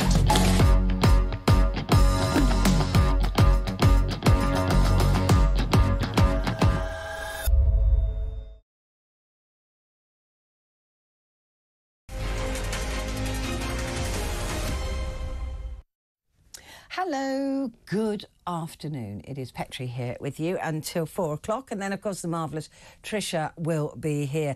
I mean, what an absolutely astonishing show we've had today. We've talked about everything, haven't we? We really have, and so many of you getting in touch has been brilliant. But most of you now commenting on the conversation we had about the hymenoplasty and FGM, and we've still got lots of calls on that. Like I said, I will revisit that topic. It's there seems to be an awful lot more to talk about. And can I say this? I'll probably get into trouble, but I'm always in trouble. From FGM to talking about things with small pricks, and that is hedgehogs. Hedgehogs, the numbers need to double. This is what East Sussex rescuers are saying. A hedgehog rehabilitation group has said it cared more for more than twice as many animals in 2023 as it did in the previous year. So what's happening to our hedgehog population? Hugh Warwick, a.k.a. Hedgehog Hugh, joins me now. Hedgehog Hugh. Hi, Petrie. You don't look like very spiky at all, Hugh. I mean, you should see me sometimes. You look quite cuddly, actually. Yeah, well, now you say that. But isn't it fascinating? Hedgehog stories popping up all over the place. I love it. Yes, it's really interesting. I mean, I understood that hedgehogs now had very, very quickly learned not to curl up in a ball, and that they run now, but that is leading to them running in front of cars. No? No, unfortunately, that is a bit of nonsense. Hedgehogs are still getting run over at the same rate that they were before. It's just that there are lots more cars. Now, one of the reasons we see fewer hedgehogs squashed on the roads at the moment is simply because there are fewer hedgehogs out there. They actually get killed on roads proportional to their population, which is unfortunately one of our more effective tools at identifying population change. It's a survey called Mammals on Roads. Oh, that's sad.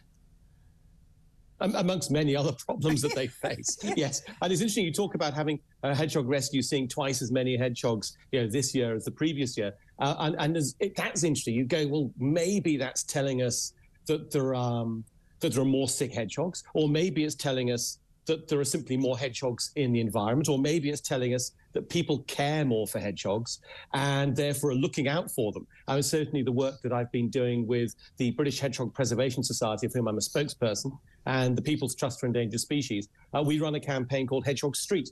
And we have spent, the last 10, 11 years, pushing the importance of work that can be done to help hedgehogs. And so it's quite possible that the reason more hedgehogs are being taken into a rescue centre is because people are simply more aware of when they find a hedgehog and that it's vulnerable. And what can we do when we're driving, though, if many of them are still killed on the roads? Because you can't really see them. They're indistinguishable from in-country roads from a clod of earth. What do we do? Because, I mean, the thought of running one over just is heartbreaking. Well, interestingly, the Department of Transport has now made it easier to get hedgehog road signs put up in your community if you feel you've got a hedgehog hotspot. Certainly the work that I thought, the analysis I've done looking at problems around Oxfordshire, where I live, is the easiest way is simply making 20-mile-an-hour speed limits coming into rural villages extend further out into the countryside by just another 100 metres or so. Because what tends to happen is you get to the hedgehogs will use the edge of the village, they'll wander around the edge of the village, and they will cross the roads around that point. And so if we get people travelling at night simply a little bit slower, then the hedgehogs have a better chance of surviving. I mean, that's really the simplest thing we can do. What about hedgehog tunnels? Should we be thinking about building those? Do they use them? Obviously, The issue is to do with all sorts of wildlife getting hammered by the roads. If you look across, if you get the big trains going across the continent, or you go across to British Columbia in Canada, you will find that these things called ecoducts are an absolute standard, a really important thing. So it's absolutely crucial to start looking at ways of creating corridors across roads to allow hedgehogs to move. Now, tunnels always have a slight problem because they're not actually, we don't know how well hedgehogs use tunnels, but we do know a wider ecoduct, a proper land bridge would be really, really useful. We're not the only predator of the hedgehog, are we? Oh, no, I mean, we have been, interestingly, predators to eat hedgehogs over the years. I mean, they're famously a dish. In fact, I have a recipe in my first book called A Prickly Affair for hedgehog spaghetti carbonara, which got its only 1-star review on Amazon. So I should say it was roadkill. I don't eat meat. Somebody else had cooked it up. But they face a whole host of problems. I mean, the biggest problems they face in our countryside are from the absence of food, in fact. It's interesting, the sort of dramatic squashing of a hedgehog on the road or the occasional consumption of a hedgehog by a badger, they're there. But actually, the things which are doing the most damage to hedgehogs are the absence of hedgehog food. Now, hedgehogs are insectivores. They eat prickly they eat the small little bugs and beasts, and it's a fantastic way of keeping a garden a bit safer too. If you have lots of bugs and beasts around, hedgehogs will be able to feed up our farmed landscape, simply because it is inevitable that a farmer is going to need to. This isn't a sort of farmer blaming thing. This is very much about recognizing that if you have got a sort of food system which is set up requiring farmers to do X and Y to make a profit, and that inadvertently kills off hedgehog food, it also kills off farmland bird food, bat food, a whole host of other animals get affected by it too. So we just need to, the big picture would be to start looking at the wider ecosystem, to look at trying to create a more biodiverse farmed landscape, as well as reconnecting our suburban habitat. Because actually, in the surveys that we do, they show absolutely each time that hedgehogs are doing better in suburbia than they are in the farmed landscape. The population decline since the year 2000 in our suburban landscapes, about 25% decline. But if you look at the farmed landscape, it's up to a 75% decline just since the year 2000. And it's not unreasonable to extrapolate from that and suggest we've had a population decline of over 90% since the end of the Second World War. That's so sad, isn't it? And they are. And to add into this is the nation's favourite creature. Every time there's a vote or a poll for the nation's nature icon or favourite wild animal or whatever, the hedgehog always wins. Now, that really upsets my ornithological friends who think birds are great, but hedgehogs simply are better. And it's something, I think there's something about the hedgehog which plays deep into the sort of the British character. It's a Mrs. Tiggywinkle, isn't it, and all of that? We've got it, absolutely. Yeah. We've got it tied in with, interestingly, before 1905, I think it was, when Mrs. Tiggywinkle came out, the Beatrix Potter story, hedgehogs tended to be animals of portent and doom. She switched them around. She was the PR guru for hedgehogs. I mean, we owe her a great deal. In fact, she's now, we now rely on Pam Ayres. Yeah, we do. Briefly, what can we do in our gardens to, first of all, attract hedgehogs, or if they're already there, to protect them? Okay, the very first thing is to make sure the hedgehogs can get in. And so small 13-centimetre holes cut in the bottom of fences to allow, obviously talk to your neighbours first. This is the essence of the Hedgehog Street campaign. Talk to your neighbours, make the hole, get them talk to their neighbours, make the hole, spread hedgehog love down a hedgehog street, and then have a hedgehog street party. I've in fact organised 2 hedgehog bake-offs, though we did have to turn somebody away. You're not baking hedgehogs, though. No, we're not taking hedgehog cakes in the shape of hedgehogs. But the best thing to do to help hedgehogs in your garden is simply get rid of the cult of tidiness. Just stop trying to control your garden. Stop trying to make it neat and tidy. Leave some bits of your garden to go wild. Share a bit of the garden. They would with love nature. My garden. I haven't touched it. Oh, fantastic. Well, this is it. We should come round. Have you got any hedgehogs in your garden? No, sadly, I'm surrounded by walls, my garden. Okay, well, then get a big drill and make a hole. Make a hole. All right, I'll ask my neighbour, and she will say yes, actually. She will. Okay, I would just have a Google for Kirtlington Wildlife and Conservation Society, and they've got videos on there. They've made ladders, staircases, and great big sort of slides for hedgehogs to get between gardens which have got raised differences between the heights. It's absolutely amazing what you can do. And there's a whole thing, if you build it, they might come. So make a hole, be less tidy, and then enjoy. I get videos sent to me all the time. There's a Hedgehog Highways Facebook group, people sitting in their gardens of an evening, having a glass of wine in the summer. Obviously, hedgehogs are hibernating now. And they're having a glass of wine with their friends, and hedgehogs will snuffle across, walk across their toes to get to a feeding bowl with some extra food put in it. It is like the best wildlife experiences you'll get. And I've been out in Africa looking for the big beasties. I get my best fun in a garden with a hedgehog. Oh, but I'm not surprised.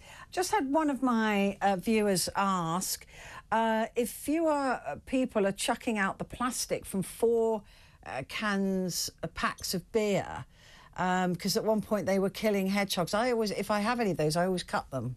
Yeah, absolutely. That was an amazing advertising campaign somebody did years and years ago, telling people to cut them. Interestingly, now, most beer cans, or the beer I see, is sold either with cardboard around them or with glue in between the cans. People are learning about the risks of rubbish. We've had it continually. Elastic bands dropped by postal workers. Yeah. They kill and maim hedgehogs.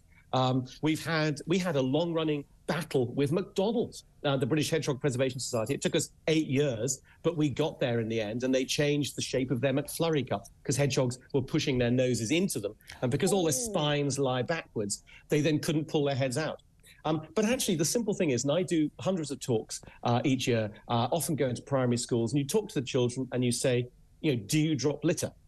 And most of those children don't drop litter. It's when they get slightly older that they do. They need to have it inculcated in them right from the very start that dropping litter isn't just messy. It's not just about grown-ups going, oh, don't be messy. It's because dropping litter kills wildlife. It's such a brilliant thing. I have loved this. Thank you very much indeed. Cuddly Hedgehog Hugh there, who is Hugh Warwick. Thank you very much indeed. Right, well, that's almost it from me, isn't it, today? So let's have a quick chat with Tricia, because she's coming up next. Tricia, what a joy. Hello, Petrie. I hope you had a happy Christmas. That was so interesting. Wasn't it? I was surprised by that as well. I thought it was going to be a bit cute, but it was good. It was good. Yeah, I did, but I was like, wow, who knew? I guess we've got a few wow who knew. Hugh knew. Hugh knew when he told us all about them. All right. I'm going to be talking about the fact that about a third of the world's population lives in a country under some kind of economic sanction.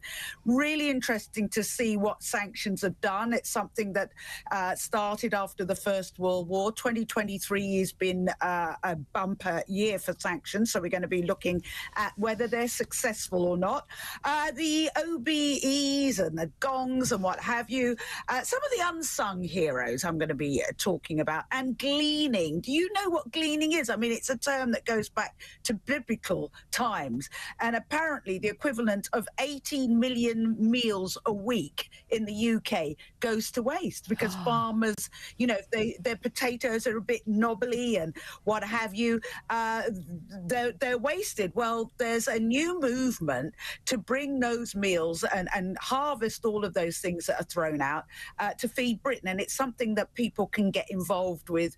It brings together camaraderie and it feeds people with fresh food and fruit other than tin fruit. So we're going to be looking at that. It's disgusting when they throw these things away, or they're not perfect, the knobbly fruit or the knobbly, veg. It's horrific that they're throwing them away, because once you cut them up, who cares? Exactly. Who cares? But it's a way of feeding people with stuff that would normally, the tons and tons of food that's normally thrown out every week because it doesn't look pretty enough for the supermarket shelves. Crazy. It's absolute madness. It sounds absolutely fantastic, as you are, Tricia, and I will see you tomorrow because I'm here tomorrow as well. So I will see you then. Listen, I've got to tell you about this. This is in celebration of his much-deserved MBE. Don't miss a special programme tonight here on talkTV. It's about the life and career of our very